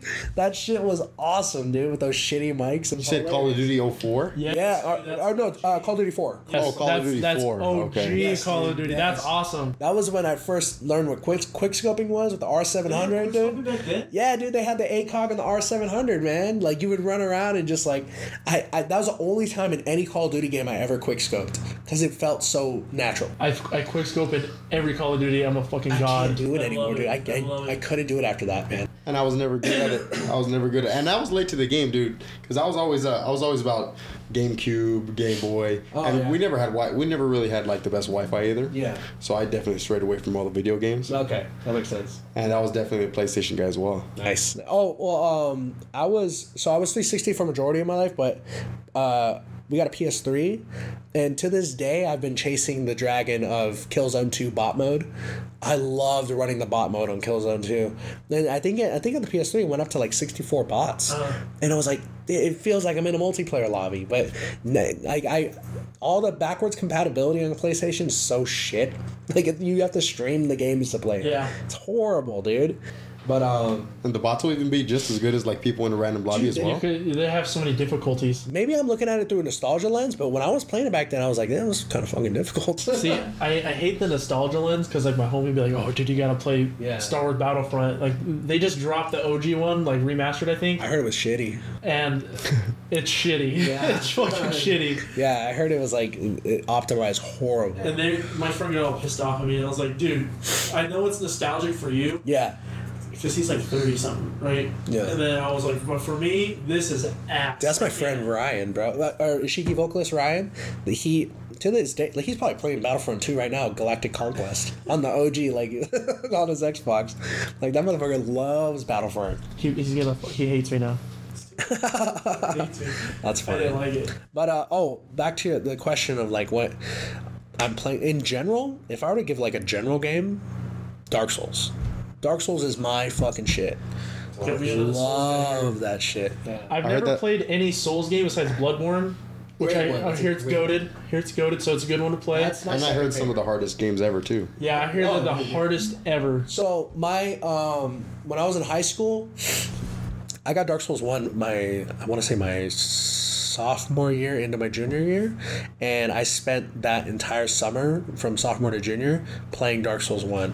It took me like a month and a half to beat it the first time, and then after that I think the fastest I ever beat it was like 4 hours, because I was eventually doing like speed run basically of it, because I love that game. This entire piece is a Dark Souls piece. I love that game so fucking much, and to this day I think it's the best one, but that's just I can blame that on nostalgia. But the thing is, it probably is the best one because whenever anyone talks about like an Elden Ring, they call it a Souls game. Yeah, Souls like all those Souls-like games, because that's like the best. The formula. It's a formula. It's a blueprint. Yeah. But it took me, I think it took me like 10 years to. No, it took me like 7 years. And I found out about Demon Souls, which is the one right before it, and it's not shitty by any means, but you could tell like they were missing a lot of mechanics that are like detrimental to the Souls-like series. That game is hard as fuck. That game's harder than fucking Dark Souls. I still have yet to beat that one. I've been playing the remaster too, which is amazing. But yeah, that game is really, really hard. I heard you mention Helldivers earlier. You into Helldivers? Love Helldivers. Dude, when I had been hyping that game up because I played the original. Did you play the first one? Yeah. The first one is entirely different. It's top down. It's like those it's like an arcade shooter and like a stick shooter. You have to you have a 360 aim. It's like that Tokyo City GTA. Yeah, it looks just like that. Yeah, so it was like that. I played the shit out of that one, and it was the same thing. It was like a community-based thing. Like all the Helldivers working together against three forces that are trying to get. Illuminate everything already does. Yeah. The Illuminate, dude. If they're transferring them over to Helldivers 2, how they did the automatons and the bugs, the Illuminate are gonna be scary as shit. Well, I've already seen like not even concept, like in-game files of what they look like. It's scary. They're squids. Right? They're fucking aliens and shit. Yeah, that's like the most alien one, you know? Yeah, no, Helldivers 1, that was like, I played the hell out of that. So when they announced Helldivers 2, I was literally watching that video game, the video game awards, what they call it? And I think I was watching it with my brother, and I was like, oh shit! And he was like... Was it what you expected though? No, I had no clue they were going to go third person. And that is such a good change, dude. They knocked that shit out of the park, man. And I know, like, Bungie and all them were fucking jealous. Yeah. They could have done that shit. Yeah. Dude, you know who's the most jealous? Is the fucking Starship Troopers game. Because Helldivers 2 is the best Starship Troopers game ever made. without even being Starship Troopers. It's funny that like what is it, like a AA company did something like that, just like Power Worlds, dude. I'm very familiar with their Arrowhead games. Yeah. I played their other games called Magica, and they're super like they feel super DIY. Like it feels like some guys in their college dorms made this shit. So it's crazy that they went from that to Helldivers 2, and like Helldivers 2 is competing with shit like Halo and Destiny and all that stuff. Like that's such a big come up. It's insane. That's DIY and like it's finding its form in video games.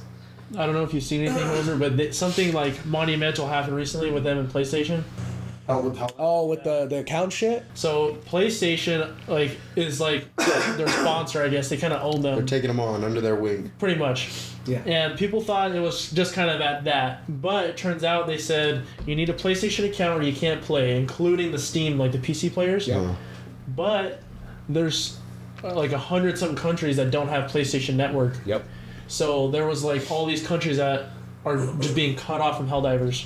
And people threw such a big shit fit over it, like bad reviews and like everything. It went from like very positive or like overwhelmingly positive on Steam to like mixed reviews, which is overwhelmingly positive reviews on Steam is like 96% and above of approval rating. Mixed is like 55 to 60. Oh. Overnight it went like that. Yeah, and then like all you see is it just like up, and then it just drops like in one night because everyone, like the whole community, all put bad reviews at the same time, and it was so bad that PlayStation canceled it. They just rallied the troops and said, "We're gonna get this shit shut down." That's never happened before in any game. Yep. It's kind of like with what happened with the stocks and GameStop, ASC. That's happening right now. It was mob mentality, man. Yeah, it's mob mentality, and PC players are fucking good at mob mentality. It's insane. Like they'll change shit overnight. It's fucking nuts. Have you seen any mods on the game? I've seen that. Yeah, I've seen the Master Chief one and the Clone Wars one. That Clone Wars one is sick, bro. That I'm selling my. I just got a new computer. I bought it off my roommate, and I'm selling my old one to the vocalist of Ishiki, Ryan, because he saw those mods. He was like, I need to get this game. So he's buying my PC. I was like, hell yeah, dude, I'll play that shit with I you. feel like something for that would need to be like an offline lobby though. I was talking to Hoser about it. I think I don't know, because people like. Unless they have like how GTA does it, because GTA is like always online, but you could do the single player mods and shit. See, I think they need to do like a single player mod because some people like the game how it is, and they would go into lobbies with like Thomas the Train and Lightning McQueen. Yeah. So it's surprising you don't see as many mods like that being used for like memes and shit, like how the GTA ones were. Yeah. The GTA ones were hilarious, you know. They have them. It's just it's probably just not on the outreach anymore. Yeah. I would say. I don't know. I haven't touched mods on Helldivers 2. I would like to, but I've kind of been like waning off of Helldivers 2 because I've just been playing other stuff like Fallout. Lethal Company? No. Oh yeah, I did. Yeah, I played that for like a week. Yeah. The homie mods it, so it gets like insanely hard, and I'm like the biggest bitch ever. So anything scares me. Dude. So they always ask me to come play because I scream and fucking bitch all day. I played that game for like a week, and like 2 of those days I played with Angel, Muerte Buena Angel. That motherfucker is the same way, man. I'll walk past him in the game and he'll scream and be like, I gotta go. There was the first game I ever played with him. He hosted the match. He's like, yeah, this is gonna be awesome, man. We get inside the building and he's like walking down and he hears a noise down the hall and he's like, I can't do it, man, and he leaves, and so he kicks everyone out the game. I've done I got sent to the back rooms before, and I never been to the back rooms, and I'm like, what the fuck's going on? No one can hear me, and you just start hearing shit. Yeah. Like you have like a paranoia meter. Yeah. So I'm just like hearing shit in my headphones. And I'm like, holy fuck, and I just keep running, and I just go, nope, I can't. I just leave the game. Exactly. I just quit. I'm like, I can't play.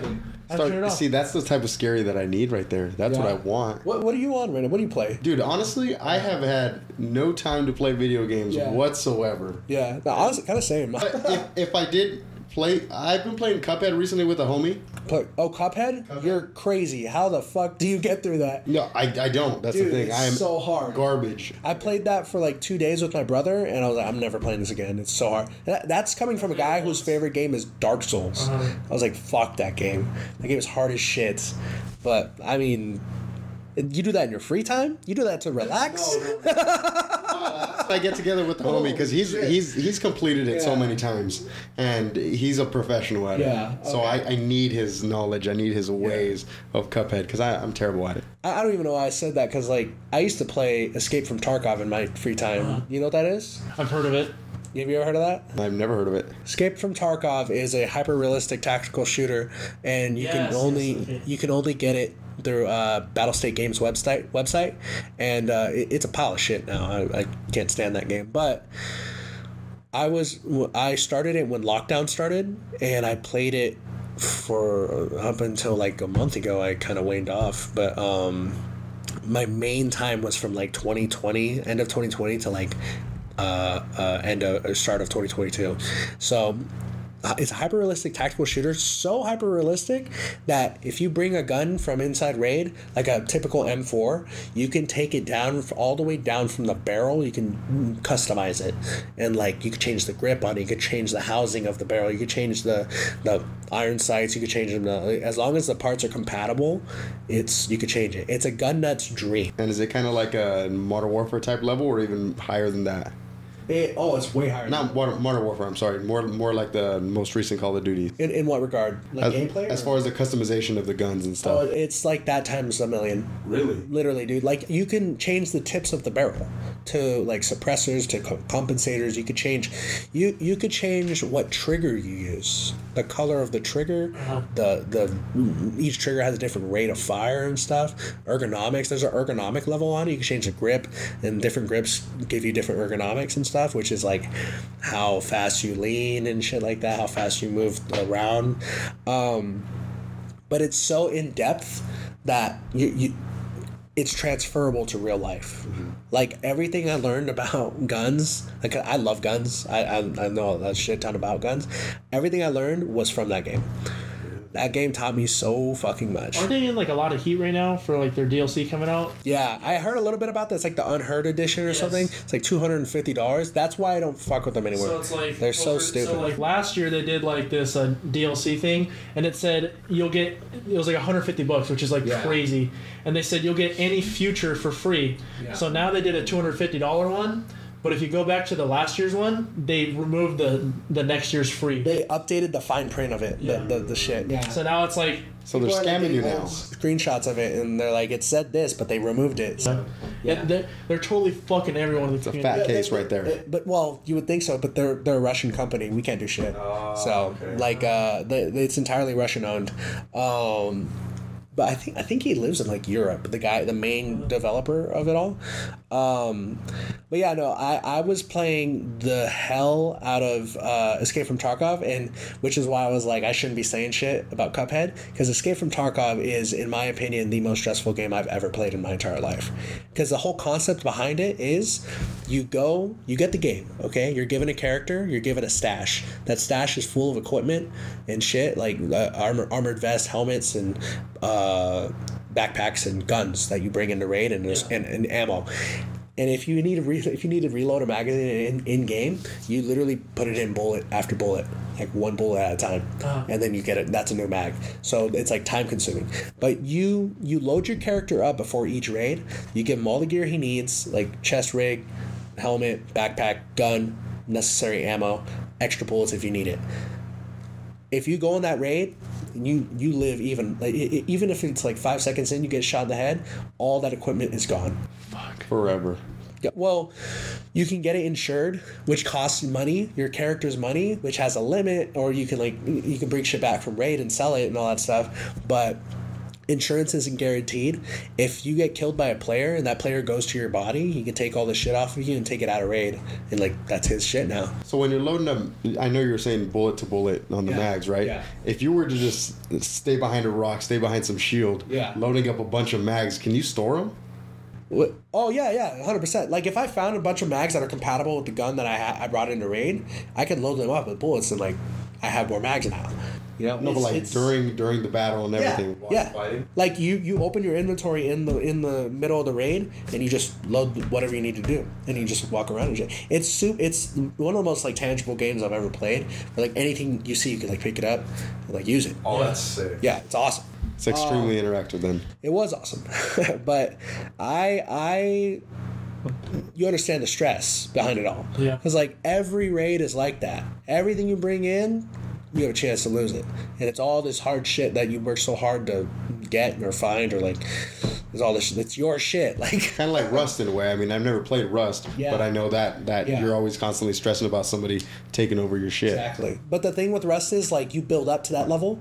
Like, everyone starts off Rust naked and afraid. You get all you build up and shit. If you lose a stone pickaxe, that sucks. I can get another one easily. Escape from Tarkov, you start off with pretty good gear. If you lose that, you're fucked.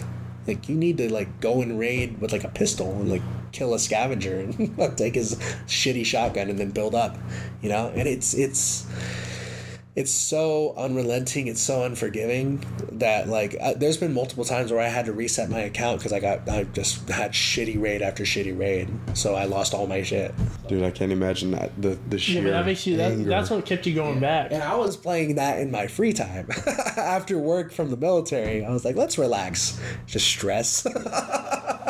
It was horrible, but I don't know. I liked that game. I liked it a lot. And then there was, like, a lot of clones that came out. There's one coming out called Arena Breakout. It looks a lot more forgiving. I'm probably gonna hop on that because it's not being run by those shitheads at Battle State trying to steal our money. But yeah, no, I don't know. It's called an extraction shooter. That's, like, the genre, you know. And that is, like, the most stressful one, scariest one. I played that for a little bit with Angel, like a couple, I think last year, and, like, it's just, we were always stressed. Sounds dope, but I feel like it would be too stressful for me, but with a group of friends, Yeah. that's the move. Are either of you into guns? Yeah, totally. Yeah. Totally as well, just don't own any. Raised by a Marine, that makes sense. Well, we took my friend invited me and Hoser out to go shooting, and I don't own any guns, so he brought all his whole get up, and that was his first time. So it was. Oh, dude, it was for me, it was awesome. From a gun nut perspective alone, that game is badass. Like, you don't even have to you don't have to get the weapon to see what you can do to it. There's, like, a gun build mode, I think. I don't know if it's still there, but you can, like, just customize dream weapons and shit. Like, it's insane how, like, tangible it all is. But yeah, I'm a huge gun nut, so I was in heaven playing that shit. But I don't play it anymore now. There was this. What were you saying? If you don't mind me asking, do you own any yourself? I don't have any. No, I haven't. I got really heavy into guns when I moved, like, towards my end time in Virginia. So by the time I was, like, going to Japan's no gun country. So I was like, I can do shit. But I've shot so many guns in my life, and majority of it was done in the span of, like, 3 days, because where I was in Virginia, my apartment was around the corner from a Marine base. I think it was called Camp Allen, in Norfolk, Virginia. And on that base, there was a firing range. And at the time, this was well before COVID. It was like 2019, I want to say. At the time, ammo prices were dirt cheap, and guns weren't, like, nearly as, like, crazy. Yeah, well, they were, but, you know, they're way more in the spotlight nowadays. But that firing range, seeing as I was a veteran, or seeing as I was in the military at the time, I got, like, discounts and stuff on it. So I remember one day we went in, it was a Saturday, we went in for like 5 hours, and I shot upwards of 15 guns, a mixture of assault, ARs to pistols to shotguns. And in that day I shot a P90, I shot a Vector, I shot a Mark 14, I shot a 1911, and I shot like 3 12-gauge shotguns. Yeah, dude, I have like multiple videos from like back then on my phone, but it was like, I'll never forget that day, because that was probably the day where I fell in love with like guns, like just being a gun nut. So even like in the Navy, didn't do it? What do you mean? Like, you didn't shoot really any guns like in the Navy? Well, you go through basic training for the Navy, because I mean the Navy doesn't, you don't need unless you're like on watch and like something happens, then you got to shoot. But I rarely saw like a gun. The Army and the Marines. Oh yeah, definitely. There's this job called I think it's called ICF, where it was like a temporary assigned duty that I could have done, but I didn't. Where you're basically a base cop, and to get that job, to like be in that job entirely, you're required to do like 2 weeks of gun training, and one of those days requires you to shoot an M240. That was the only thing that made me want to do it, was shooting an M240. That's the light machine gun. Okay. Not the saw, but the longer version. It's fucking huge. That thing is like I saw a video of my friend shooting it, and he racked it back, and it sounded like a robot just. I'm like, oh my god. that was the only thing that made me want to even remotely do that job, was shoot that gun. Does the Navy ever get into like going against pirates and stuff like that? Oh yeah, dude. Like, well, Isn't that mostly Coast Guard?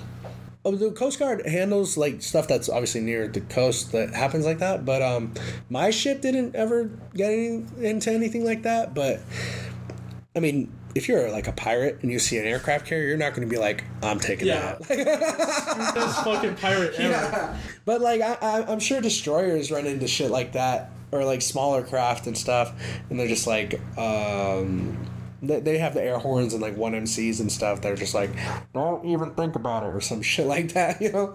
So Somalia, like the pirates in like that area and stuff, are pretty fucking stupid, but they're smart enough to know like, don't fuck with the U.S. ship. Yeah, don't fuck with the big gray ones. Yeah, exactly. But I think I remember some of the ships responding to like shipping containers that would be taken under siege and stuff like that. Like, they're definitely there for that. Like, Coast Guard would definitely help with that too. But Coast Guard was mostly like a humanitarian relief type thing, you know, like floods or something like that. But yeah, nothing really crazy like that happened when I was in. But a lot of creepy shit. Like, that was probably where I was mostly like looking into alien shit and all that stuff, because I would always go outside and at nighttime during the aircraft carrier, and I would just like, our friends would be like, do you fucking see that shit? We would see like weird lights and all that shit. Like, dude, just being out in the middle of the ocean. Yeah, dude, I've never seen darkness like that in my life. I mean, I feel like just down in the sea, it could be it's a completely different breed of scary. So majority of where my job took place was on the base level of the aircraft carrier. So like, it's like base level, then there's like 3 floors and then there's the flight deck, and then below that there's 8 floors. Okay. So base level, if I were to walk to the side of the ship, it's a 100-foot drop to the water. Or no, sorry, it's a 50-foot drop from the flight deck. It's a 100-foot drop. So there's 8 floors below that. And if I was like in the 5th or 6th floor, there's some weird fucking noises that happen. Like it was always so scary if I was like on watch and it was like 2 a.m. and I would just be like sitting at the galley or something like that, and I would just hear on the wall like a hook. It sounds like a hook is like scratching on the wall or something like that. Or it sounds like a spring, like dude. It's so creepy. You just hear that all the time. Yeah, and it's just like, it's like 10 inches of steel is just separating me from whatever the fuck is making that noise, you know? It could be some giant fucking creature or something.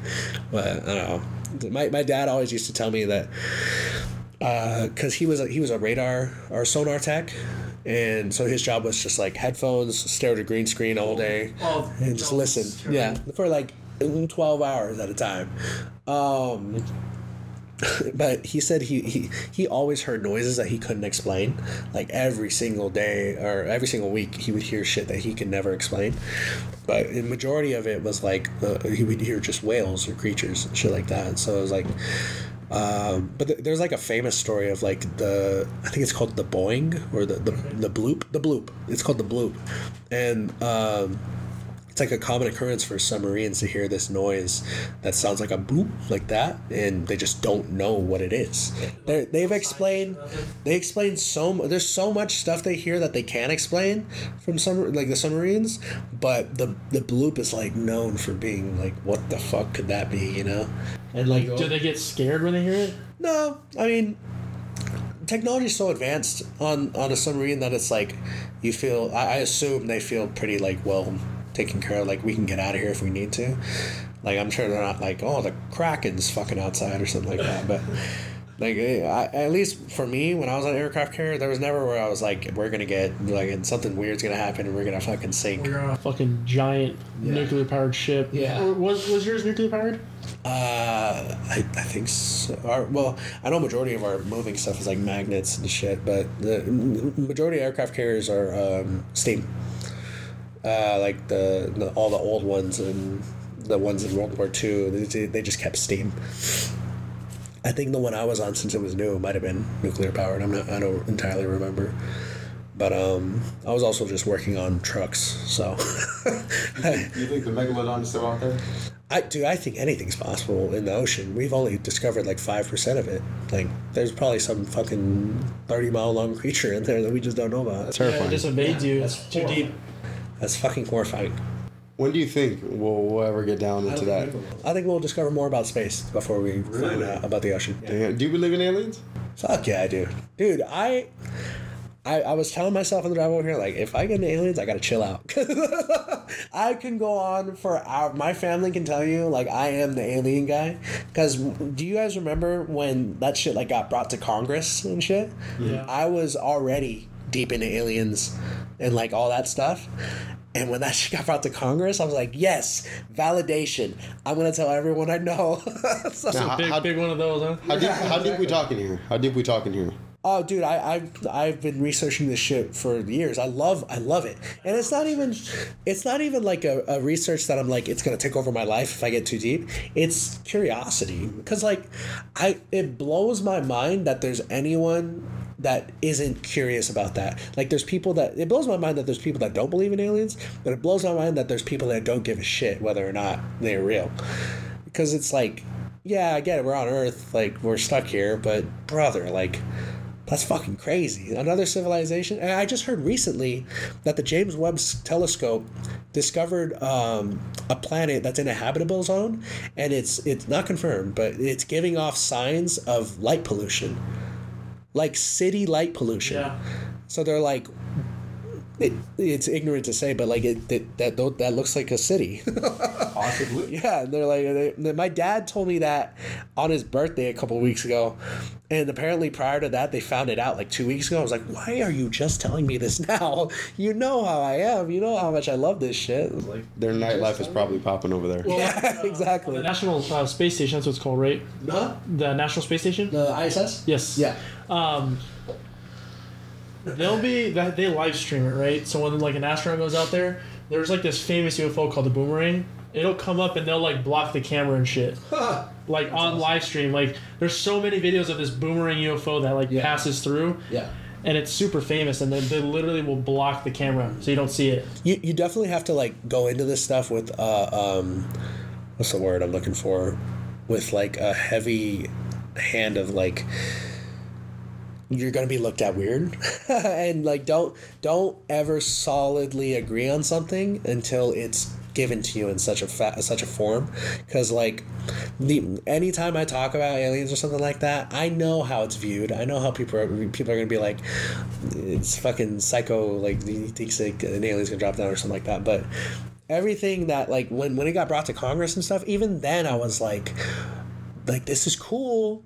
None of it's confirmed though, but it is giving a little more validation to like when people talk about this shit. So it's awesome. But you need to like confront it all with like a safe like mindset. Like I think that mob is growing bigger and bigger every single day. Yeah, it's kind of dropped down recently. I haven't heard much about it, and especially after that Mexico alien shit. Did you see that? Oh yeah. No. So. Like last year, I want to say, like October time frame. Around there. Mexico had they had their own congressional meeting, and the president of Mexico was like, he approved this guy who was like, he's a known hoax artist, I guess, but he brought some bodies that they found in Peru, and they're alien bodies apparently, but nobody confirmed it. He said the guy said, my scientists confirmed these are alien bodies. Like, of course your scientists did, but nobody in the like professional spectrum of like DNA research and stuff will touch those, because if they do, their credibility's gone. These were dolls of plaster. Yeah, they look fake as hell. They look fake as hell. So I don't know. When I saw that, I was like, there's no fucking way. My mind was being blown. I was like, no way there's a real. So I held off for a while, and then, yeah. It's like, it just seems like a hoax nowadays. So. Did you ever watch the movie Nope? I love that movie. So what did you think about that angle they took as far as, like, the way that aliens were? So I like that movie a lot. Spoiler alert, everyone. Yeah. Spoiler. been on Twitter. Yeah, for anyone who hasn't seen that, I'm about to get real deep into that. So, I like that movie, but when I saw it, I was so underwhelmed. I was mad disappointed when I left the theater. Because, well, not really, because I liked the creature that they went with. That was fucking dope. But, that scene, do you remember that scene where he first goes in the barn and he's like checking like what the noise was, and it's like the alien creatures that were the kids? That was such an awesome way to introduce them. Everyone in the theater, I felt it. They were like fucking scared as hell. And then I found out it was a joke. I was like, oh, no way, dude. So I was like holding out hope after that it was still like humanoid aliens. But then it found out it's like a creature. So I was like, that's cool. Which, I mean, I'm not a huge Jordan Peele fan. Get Out was awesome. I didn't like Us, but Nope is probably my Us favorite. was weird. Us is very weird. I watched it again recently and I still am like, whatever. But Nope was my favorite one, and it's mostly because I love aliens. I love the concept of aliens. Like Signs is one of my favorite movies. Oh, dude, that was the first scary movie I ever watched, and Mexico scene. that is what fucking, especially the Mexico scene. Yep. That is what put me off of scary movies, because I watched that shit when I was like 5. Yep. Oh god, that Mexico scene is so scary. He's just in his little closet watching it. Oh god. That picture of the alien, the blurry picture, it still invokes something in me. You've seen it, right? I'm gonna have to watch this. Dude, it's fucking might- terrifying to me. It might not hit you as hard at 24, but if you were like, when you watch it, picture it through the eyes of like a 9-year-old. Yeah. And be like, this is fucked up. Because, Way back. yeah, it's fucking scary for a kid to be watching. Dude, and I watched a movie pretty recently. I'm saying within the last 4 months or so. Yeah. I think Alien Code is what it's called. Alien Code? What happens? So pretty much what it's about, it's this one hacker, he gets contracted by the CIA or like some real deep government organization to decipher something that was written on like the satellite. A code that was given to them. Yeah, and so I guess that he just spirals within like quantum realms and like time, and it's insane, man. It blew my mind. I've never heard of that. I'm gonna have to find the name of it after I give it to you, but it was insane. You want a good, like, scary alien movie? Sure. The Fourth Kind. Oh yes, I've heard of that. Yes, You've seen it. yeah, that was terrifying. That, I was... About it? Continue. Sorry. Oh, no, you're good. I think I was, like, 17 or 18 when I saw it, and even at that age, I got traumatized. It was horrifying, dude. That last scene with the hypnosis and shit. You remember that? I haven't watched. I only watched that once. Never again. I watched it. Dude, I watched it the second time in my life, like a year ago, and I was like, yeah, this is still fucked up. But that one time got me, and I remember that scene for the rest of my life. There's a scene at the end that is just fucked up. But the whole it's like a found footage type of... Oh, okay. When it came out, it's all fake. But when it came out... It was based on true events. Like, the alien sightings were based on true events, but everything that happens in the movie to, like, the character is fake. But when it came out, the marketing for it was so well done that it made it seem like real. And the way the movie flows is it combines, like, film footage with found footage. And the found footage is like so well done that like it fits the vibe so well, and it scares the shit out of you. It's so bad, and they utilize like because it's like abduction victims that she's talking to, because you follow a therapist, a psychoanalyst, and she's interviewing these abduction victims because her daughter disappeared. And it was like she's thinking it's the same deal. So she utilizes hypnosis to unlock like the repressed memories and stuff. And it's like there's some fucked up shit that happens to the characters that are getting hypnosis. And that combined with like the alien aspect of it is super. If you watch that movie, you won't look at owls the same either. See, the thing is, like, I know one girl's listening to this shit right now, and she loves scary movies, and I'm like the biggest bitch in the world. So it's like, I know I'm gonna have to watch it, and now I'm just getting scared, or my hands are sweating right now. And it's not only what he was talking about, the scary content of the movie, dude, but the whole movie has the whole color scheme, the tone of it, Yeah. it's just eerie and creepy. Oh, it takes place in Alaska. A fucking Like, terrible place. yeah, barren. Nothingness. Yeah, so it's scary, My man. hands are literally sweating right now because I know I'm gonna have to watch this shit. So you're into horror movies as well? Oh yeah, I wouldn't say it's like my thing, but I love like The Thing. That's my favorite horror movie of all time. I think found footage movies are probably some of the scariest out there. I love found footage. But there's this one, Hell House. I've never seen it. I think I've heard of it. Hell House Origins LLC, something like that. Yeah. And that thing is terrifying. Yeah. So pretty much these ghost encounter guys. Yeah. They go into this house and try and document this insane. Oh, it's a ghost found footage movie. Yeah. Fuck that. Yeah. And well, not only that, but it's some culty type stuff as well. Ah, fuck. I definitely recommend that. Paranormal Activity, the first one. Did you see that in theaters? Terrifying. Dude. When I was a little kid, terrifying. Yep. I saw that shit in theaters. Never saw it in theaters. I've never been to a horror movie in theaters. What type of reaction is the crowd giving off? Paranormal Activity was fucking crazy. I remember people in the crowd. I remember like hearing stories that people were fainting in the theaters. Yeah, I did hear that and too. Stuff. And I had to put my shirt over my face because I was so scared. Yeah, I could feel the tension in the theater when I saw that, because I saw it as like a teenager, and that's why like you've never seen it.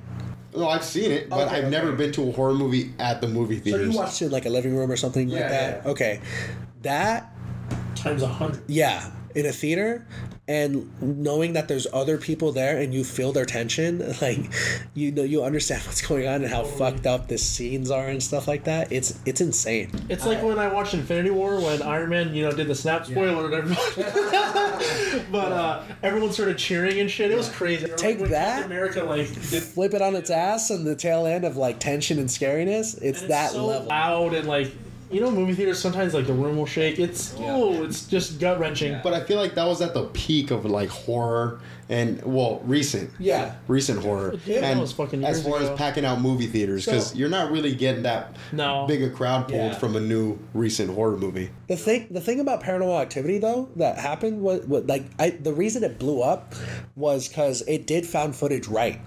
It was the first found, like Blair Witch obviously came out in like 99 or something like that, but that one got pretty viral for its time because it was marketed as like this happened, like this is real, and it was the first found footage movie.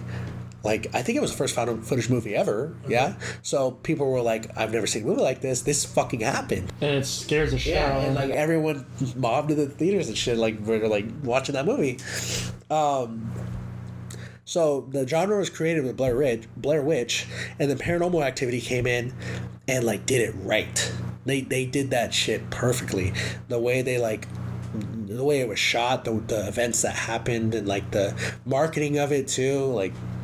I don't know. It just the stars aligned for that movie for it to blow up as it did, and to be such a critical movie going experience. I don't think I'll ever see a found footage movie like that again. The only thing that came close, and it's not really even a horror movie, was Cloverfield. Yes. I saw that in theaters. That's my favorite found footage movie of all time. But that in theaters was awesome, dude. Because in the marketing, that I think was better marketing than Paranormal Activity. But it wasn't horror marketing, It was like the mystery of it all. Like, I don't know if you were like deep into the marketing of it all. No. So that came out I want to say 2007 or something like that. So the internet was like in its infancy, and I had a computer with like a shitty Wi-Fi USB thing that like took 30 minutes for a picture to load. So I was like on YouTube watching all the marketing videos, and it was like it was saying like, a satellite fell in the ocean, and there's words of a creature and shit like that, and all the commercials were like, go to this website to see this and that, and I was like, Oh, so they just kept going deeper and deeper with it. That's awesome. and I was like 13, being like, I'm looking into that, or I'm doing this. I was like Clover on YouTube, like Cloverfield Monster Explained and shit like that. The marketing had me in a chokehold, dude. It's funny because I do that now with like video games and shit. Yeah. That's to get the Easter eggs. Yeah, totally. It's all the Exactly. Easter So one of the eggs. lore. Yeah, I like it. I love it. And then the lore's still going to this day. Like the Cloverfield series is like an anthology. There's like 3 movies out, and each of them have like references to each movie and shit. I don't know if you saw. I think it's called like the Paradox complex or something like I've that. heard of It took place on a space station and shit, and like apparently it was a particle collider in space, and it was the biggest one in the movie. It's the biggest particle collider ever invented. It was in space, and they activate it, and it tears a hole in space time. But you don't find that out until the end. Spoiler, sorry. You don't find that out until the end that it's a tear in space time. It's kind of a shitty movie, so it doesn't really matter. But they tear it open, and then they go back to Earth, but it's not their Earth. So they find out as they're going back that like it's not their Earth, and the last scene in that movie is the Cloverfield monster coming out from Earth, and it's like way bigger than the one from Cloverfield. So it's like it's like what could happen, you know? But apparently I've heard recently that they're like trying to do a sequel to Cloverfield. Okay. So I hope they fucking do, dude. I love that movie so much. That monster had me like in the death grip, like just trying to find out where it came from and shit like that. And just like the concepts behind it. J.J. Abrams, man. Insane director. Yeah. But found footage. Love that shit. Getting off the movie topic, I'm just going to apologize to Sergio now. Sorry, Sergio. We didn't get to do this for you. Usually every guest we have on, we ask him 2 questions. Okay. And we kind of ran out of time with Sergio. I want to make sure we get it in this time. Okay. We'll ask him next time. But, Holzer, if you want to ask him the first question. So, first question we want to go ahead and ask you is, who is your biggest inspiration or hero? Like person? Ever. Yeah. Ever. Yeah. It could fictional, whatever. I don't know. I never like when I create something, or if I have like an idea or something, I've never had it based on a person. I don't think. I feel like it's a thing. Like everything I've ever created, everything I've ever done for myself was based on something I saw.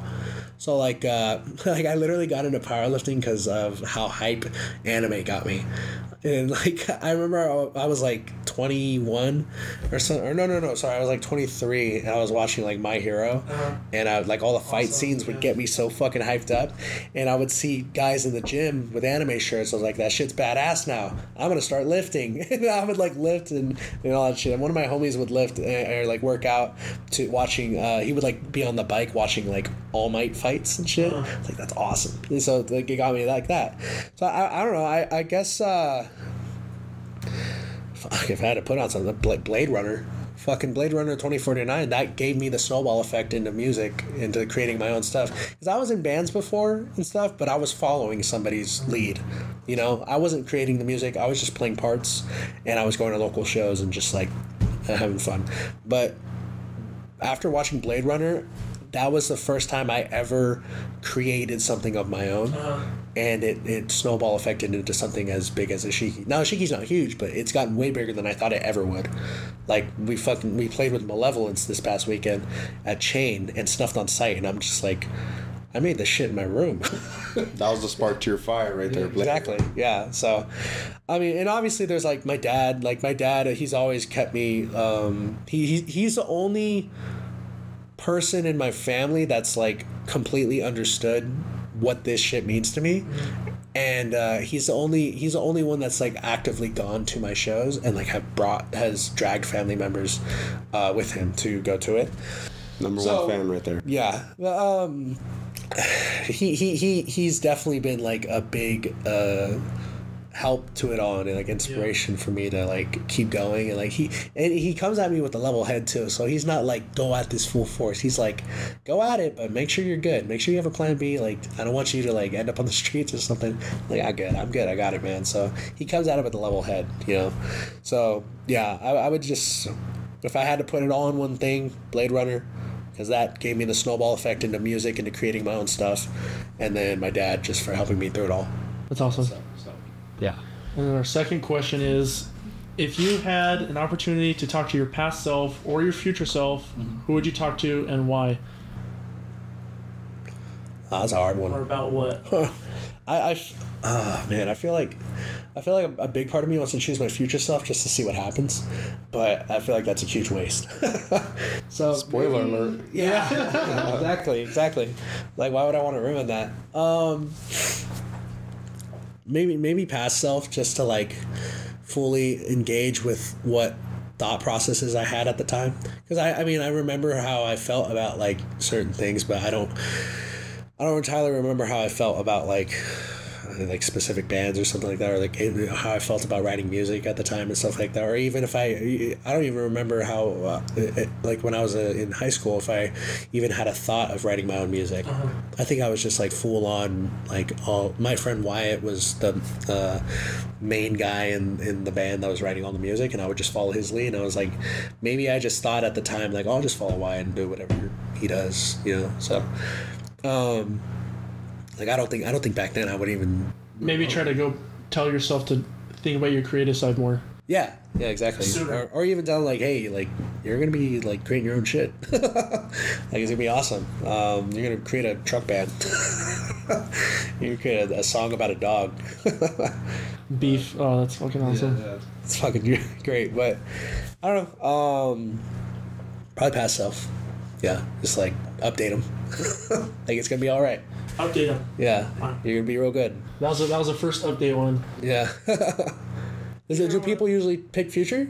Everyone picks past. Okay. So far, but they always. Well, actually, I think except for Redneck, he picked future. I think, but they usually pick past, and they usually just kind of like say it's gonna be all right. Yeah. You know, something like that. Yeah.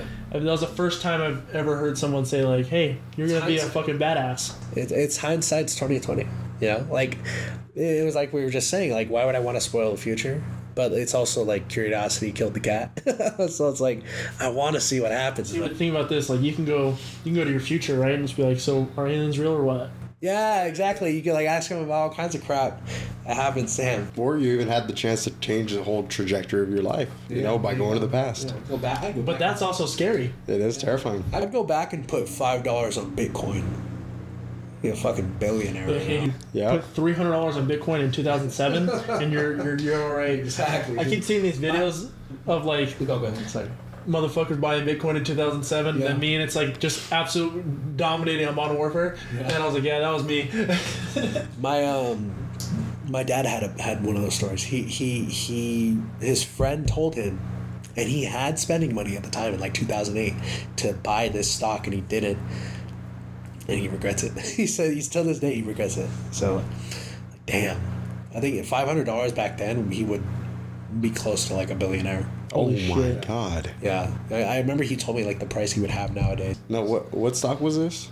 It was Bitcoin. It was Bitcoin. Oh, Bitcoin. Yeah. His friend told him in like 2007, 2008 to buy into it, and he had the spending money at the time. He just chose not to because it was looked at as a bullshit coin. So, but now it's like fucking crazy. I mean, I'm not big into it myself, but I mean, I don't know much about it either, but yeah, exactly. I'm like base knowledge on crypto at all. So, but yeah, he would be loaded right now if he had done that, like set for life. But I can't imagine having that regret. Fuck that.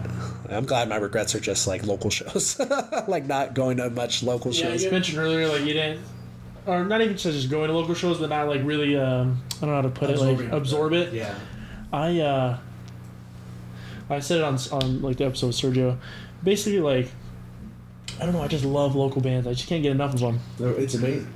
The energy there is completely different from like a big festival. Yeah. And I think I told you at the show, when I joined the military, the first like year and a half to 2 years, I was too busy. I was too busy to even engage in the local scene. Even if I wanted to, even if I went back with that mindset, I would be too pissed off, too stressed to even want to engage with that stuff, just with all the bullshit that I was going through at the time. But don't you think that would have been the perfect place to go? Exactly. Yeah, but like knowing me back then and how I managed my time, it would be a detriment. I would either fully go into that or fully going into taking care of my body and like mental health, which I chose taking care of my body and myself instead of going back into music. But and I also like didn't know where to start because I was in Virginia, so I knew where to start in California because I had my friends and they got me into it and stuff like that. But I didn't know anyone that was into that kind of music in Virginia and stuff like that. And if I did, I worked with them and they didn't know. It was coworker level, like coworker core shit. Like, hey, you listen to A Day to Remember? I was like, yeah, man, of course I do. But I lost track of where I was. Oh, local bands. Yeah, no, that was it. I just regret not going into that level back then, and you'll never see anything like that type of DIY, especially in hardcore. I'm not a hardcore guy. I'm not gonna sit here and lie to everyone and be like, I know like Terror and all this shit and all these hardcore bands and shit. I was always more of like my gateway into DIY hardcore and metalcore was like grunge and nu metal. I was always a nu metal kid, always a grunge kid. Like I think I listened to like Alice in Chains and shit mostly, and then I somehow found Pop Culture, Knocked Loose, when they dropped that EP in 2014. My drummer at the time showed us it on Bandcamp, and we were like, this is insane, it's fucking heavy as fuck. And then they blew up from that. And then the one I can blame it all on was Balancing Survival and Happiness from Kublai Khan. That is like my snowball effect into hardcore, because I heard that in 2014, and I had already been playing music, but I had been like, all my influences were like System of a Down, Rage Against the Machine, and shit like that. And then that album came out, and I listened to it, and I started like snowballing into deeper beatdown and hardcore and all that, like more local stuff, like exploring Bandcamp and all that stuff, and it blew me away. I had finally like found genres of music outside of like radio metal and stuff like that. So, but yeah, no, that it also taught me about DIY, because at the time Kublai Khan was playing like living rooms and shit. I remember watching them on YouTube in like 2014. There's a black and white video of them in a living room, and they're playing like only shit off of Balancing Survival, because it was they had just dropped that album. Like I remember The Guilty Dog was played on it and shit, and there was like 25 people in the crowd, and it was just the song went hard as shit. Matt was actually moving back then. Like nowadays he just like walks around and is like turn people into guacamole and shit. Like he's just walking in a pace. But back then he was like jumping around and fucking two-stepping and shit. Yeah, he was moving. And he also, you could tell too, he also didn't have technique in his vocals, because he was that was what got me the most about that album, was how pissed off he sounded. He sounds angry as hell, and it's like I think it's their most emotionally driven album. From the lyrics alone and shit, I think he calls out his dad too in one of the songs, and like just that paired with how angry his vocals sound, I was like, this is insane. I've never heard anything this mad before. Like, I thought Nirvana was pissed off, but this guy is fucking angry. Mental note. So, yeah.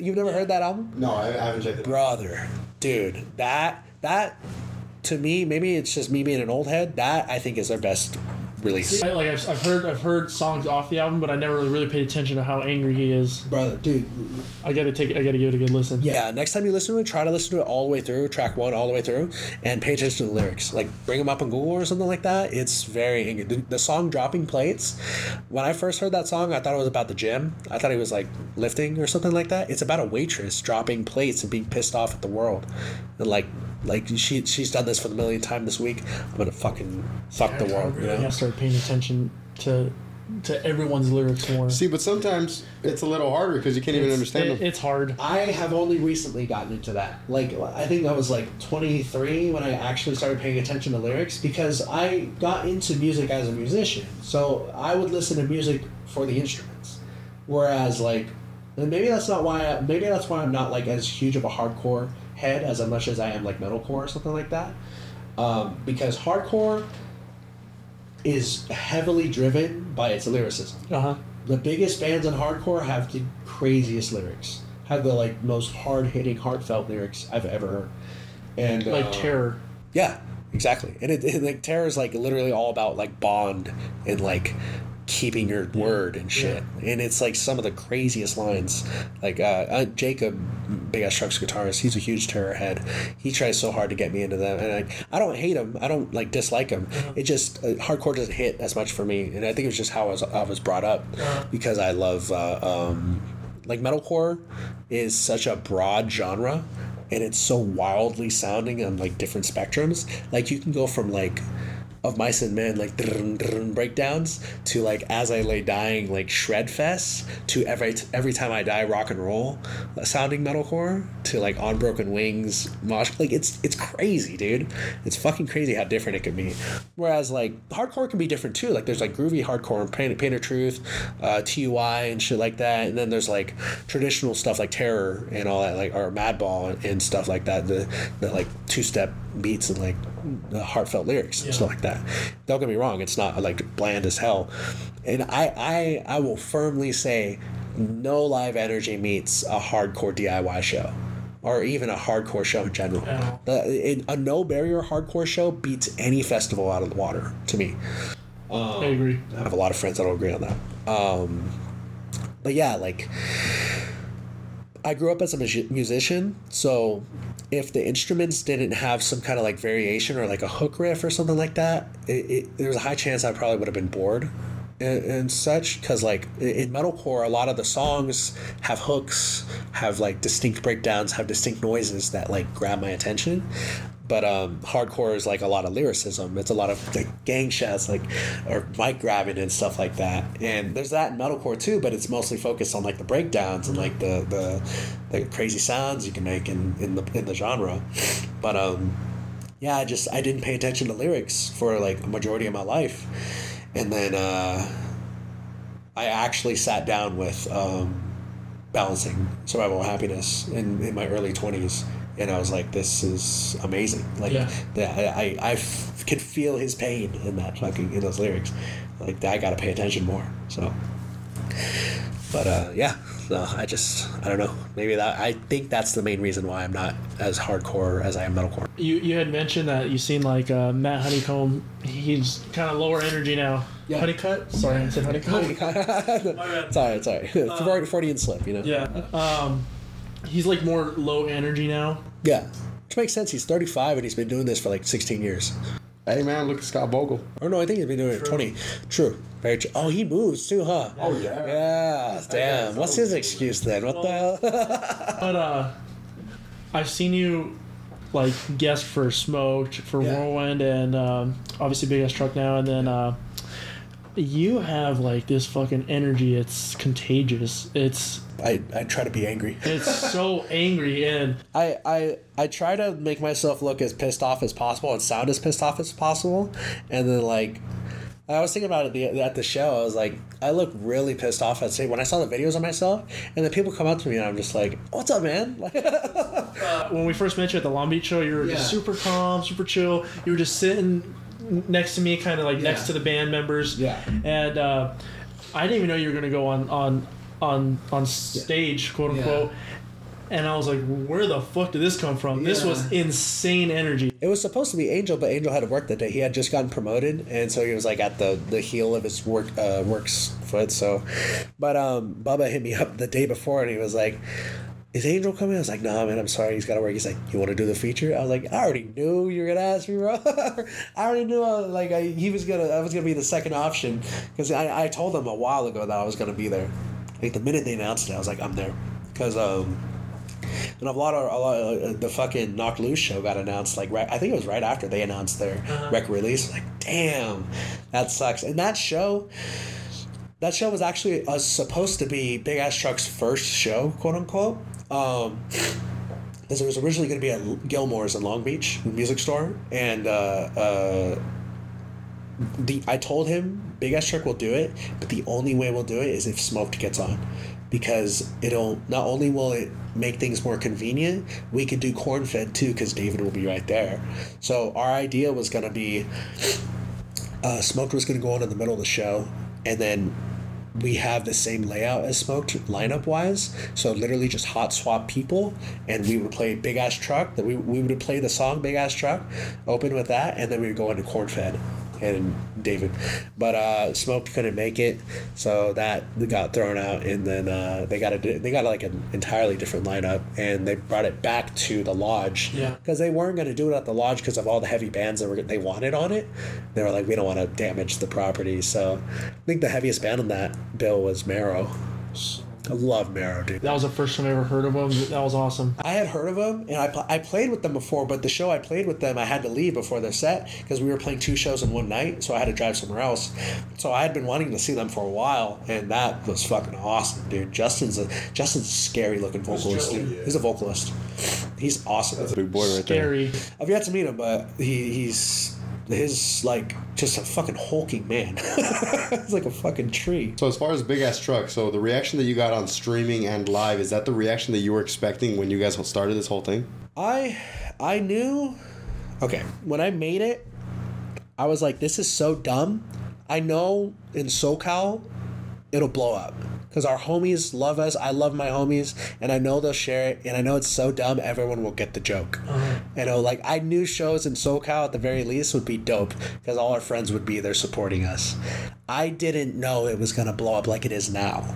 Because somebody, you know what happened? But it wasn't our doing. We just made the demo, and somebody posted a screenshot of their Spotify. It was Beef playing in the single version.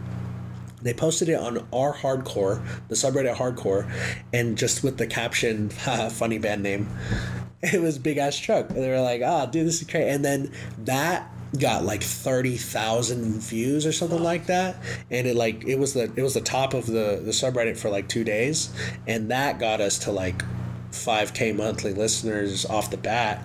And ever since then, we've been on a big post on Hardcore every week, and I think it's waned down in the past couple of weeks, but every so often you'll see like, yo, what's a crazy band with insane 808s in it, and so we'd be like Big Ass Truck, and like on the subreddit. And I remember when the reason I saw that first post, the very first post I got posted on Hardcore, my roommate Steven, he was on the Reddit, and it popped up on his For You page for Reddit, and I heard him yell. He was like, Abel! And I was like, what the fuck? I thought he was going to show me like a funny hardlore moment or something like that. And he goes and he's like, you're on the Hardcore subreddit. Immediately I was scared. I was like, did I do a cringy dance move or something? I was like, what happened? And then I see Beef, and he's like, yeah, look, man. And then he typed in on that comment section, because somebody was like, I think the top comment on that one was like, I bet every member of this band is just a fat, bald white guy. And he responded to it. He was like, I'm the vocalist's roommate. He said he saw this and he loves it. That was awesome, man. Steven's actually the reason why I found out about you guys. So he posted a bunch of up and coming bands. Yeah. Right, his favorite up and coming bands, and you guys are one of them. Big Ass Truck? Yeah. Really? And he had a couple pictures of a couple others, but your guys stood out, so I was like, On Instagram? Twitter. Honestly, I wouldn't be able to tell you. Okay. I don't have Twitter. It might have been Twitter. Maybe it was, but that was the reason why I got into you guys. That's awesome. Yeah, he's always like shown support for Big Ass Truck ever since we've been creating it. He gets the joke, so it's awesome. But yeah, I actually met him for the first time at an Ishiki show, but I had been watching him for years prior to, like. I found him when I was in the military. It was like right when I first joined, because I think he started in like 2015 or something like that. But I found him like 2017, 2018. So when I like if I were like that question, if I were to go back to myself in my past self and tell him like, hey, you're gonna be roommates with this guy, I would blow my fucking mind. But now I see him, I'm like, oh, what's up, Steven? Like, it's just guy. Yeah, literally, yeah. All right, you're live, man. Awesome. Sorry, guys. We're back. Technical difficulties like always. That's the dungeon, baby. Awesome. Unfortunately. Yeah, unfortunately. Yeah, no, this was awesome. It's exactly how I thought it would be. Sergio hyped you guys up like crazy, so since we only have a little bit of time, shout out all the homies, obviously. Shout out Ruin, Provoke, rest in peace, Muerte Buena, all the IE bands, Darsum, God Awful, Smoked, and I love every single member of all those bands.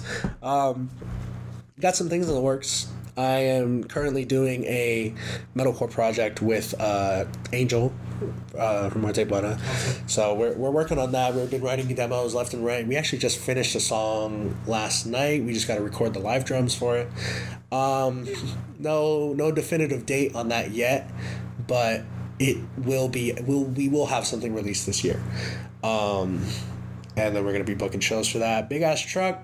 Definitely want to work on that more. That's like my stupid baby. I love that thing. But I want to record more in the summer. Get something out, more stupid features and stuff like that. We have a show June 22nd in San Diego. It's like basically a festival. There's like 11 bands on it. Big ass truck? Yeah, it's Big Ass Truck. We're playing with like Forced to Suffer, Bolt Cutter. Area as well, right? Hereditary. I fucking love Hereditary. Shout out Gabe. Gabe's the shit. Yeah, the Bolt Cutter, I'm really stoked. They have a song called Peterbilt Homicide. Holy shit. Oh, that my sounds God. crazy. The cover art is like a fucked up Peterbilt. Dude, it's awesome. Those guys are awesome. Yeah, big shout out to everyone on that show and all that stuff. And what else? Ishiki's got. We got some shows coming up. We're working on a new record and all that stuff. We're recording with Manny. Shout out Hatred 6 Audio. Haven show coming up on Sunday. So good. The Haven show on Sunday? Yeah, that's true. This will come out after. We're going to Lodi June 1st, though. So that's not this Saturday, next Saturday. So we're going to Lodi. We're supporting a band called In Chaos. Pretty dope ass like dissonance chord metalcore. It's really sick. Very stoked for that. It's gonna be at Wildwood Skate Shop. Ishiki. We got shows planned for the summer and all that stuff. Nothing huge yet, but once we get closer to releasing this next record, we're gonna plan like runs and all that stuff like that. So, but I'd say the biggest thing on my mind right now is that metalcore project. Awesome. That I'm doing with Angel. Beautiful. Care to give us a name yet, or you're gonna keep that? We gotta keep it for now. Classified. I understand. Understandable. It's really. I should have checked in with them before I did this. That's how much I could reveal. But I don't even know if I was Let going us to know. say Angel. We can totally cut it out. I got you. No, you can keep that in, but yeah. So very, very stoked for that because it's like metalcore, but like emotional, like super emotional metalcore with like bass beat or breakdowns. So like we're already putting other instruments and shit. Like we're not just sticking to guitar and bass, but like piano. We're trying to get strings in there and shit. Like we're going all out for this. So Awesome. And it's so funny when we started that. Me and Angel started it, and we merged with two other people. I don't know if I can say it, I won't say their names. But we merged with them, and when it was just me and Angel, I was like, hey, man, let's keep this on the down low until we drop something. He's like, okay, yeah. And then Angel came over and wrote with me one day. We wrote a full song, and he was too hyped on it. He told everyone at the show the next day. It was like the Haven show. He's like, yo, I'm going to do a project later. Like, you motherfucker, you fucking agreed with me and everything. You were so hyped to keep it a secret. The death of one thing and, the birth of another. Yeah, it's still kind of down low. Like nobody really knows entirely. Like all our close homies know who's in it and stuff. Like Chris Rue, we talked about it with him. Sergio, man, we've been having it up with Sergio about that because there's like a whole bunch of different metalcore bands that are coming up because there's not a lot of that in SoCal. Like there's metalcore, but it's like it's in the vein of like of Mice and Men and like all that Christcore stuff, like studio type core. Like there's a lot of that metalcore here, but there's no like undying, disembodied stuff. Yeah, exactly. Yeah, like that level of metalcore. So we like all the people that we know that are doing projects were like, if Sergio said it to me, he was like, if all these bands that he's hearing about, he's heard about like 6 at least. So if they all come out at the same time, we're gonna create our own SoCal metalcore scene. Like how the East Coast has all that dope ass shit, like in Balmora and like X-Nomad X, rest in peace, and all that stuff. We're gonna have that over here. So, yeah, like one just got announced called a year ago today. I'm not even sure entirely who's in it, but I just followed it off the bat. I was like, yes, we need more of this. Cursive logo metalcore. That's all we need. Like there's a lot of beatdown, and I am a offender myself with Big Ass Truck, but we need more like of that style of music. So It's in dry. There's a drought. Personally, I'd love to see it. Yeah, no, same. Like Watch You Fall, shout out Watch You Fall, shout out Adam, dude. That band is fucking awesome. We're playing with them on Sunday. That was one of the main reasons for me. That was the main reason I said yes, was to play with them because I want to see them. I want to see them so bad. Even if we did get the show, I would have went because Watch You Fall is exactly the kind of music that we're heading towards. And it's a banger of a lineup. Yeah. It's gonna be dude. Merrill's back on too. Yeah, I'm fucking stoked to see him. Yeah, there's that band Eyes of Salt too. I think they're called. They're on it, and I had to be hearing about them a little bit, but I haven't done a deep dive of them. Yeah. I think Sergio gave them like the sign off for when I asked him about them. But yeah, no, that lineup's gonna be sick. Wrath of Gods. Very dope. Yeah. We'll be checking out Eyes of Salt when we head up to the high desert over there. Oh yeah. Oh, are they on? They're on the Ruin Vogue show. Nice. Yeah, they're on there with them. Hell yeah. Very dope. Yeah. That's all I can think of off the bat. Well, it was a fucking pleasure having you on. Yeah, man. That was really awesome. Really enjoyed it. But yeah, very awesome. Yeah. Awesome. Thank you guys. We'll do this again soon. Yep. Awesome. Peace.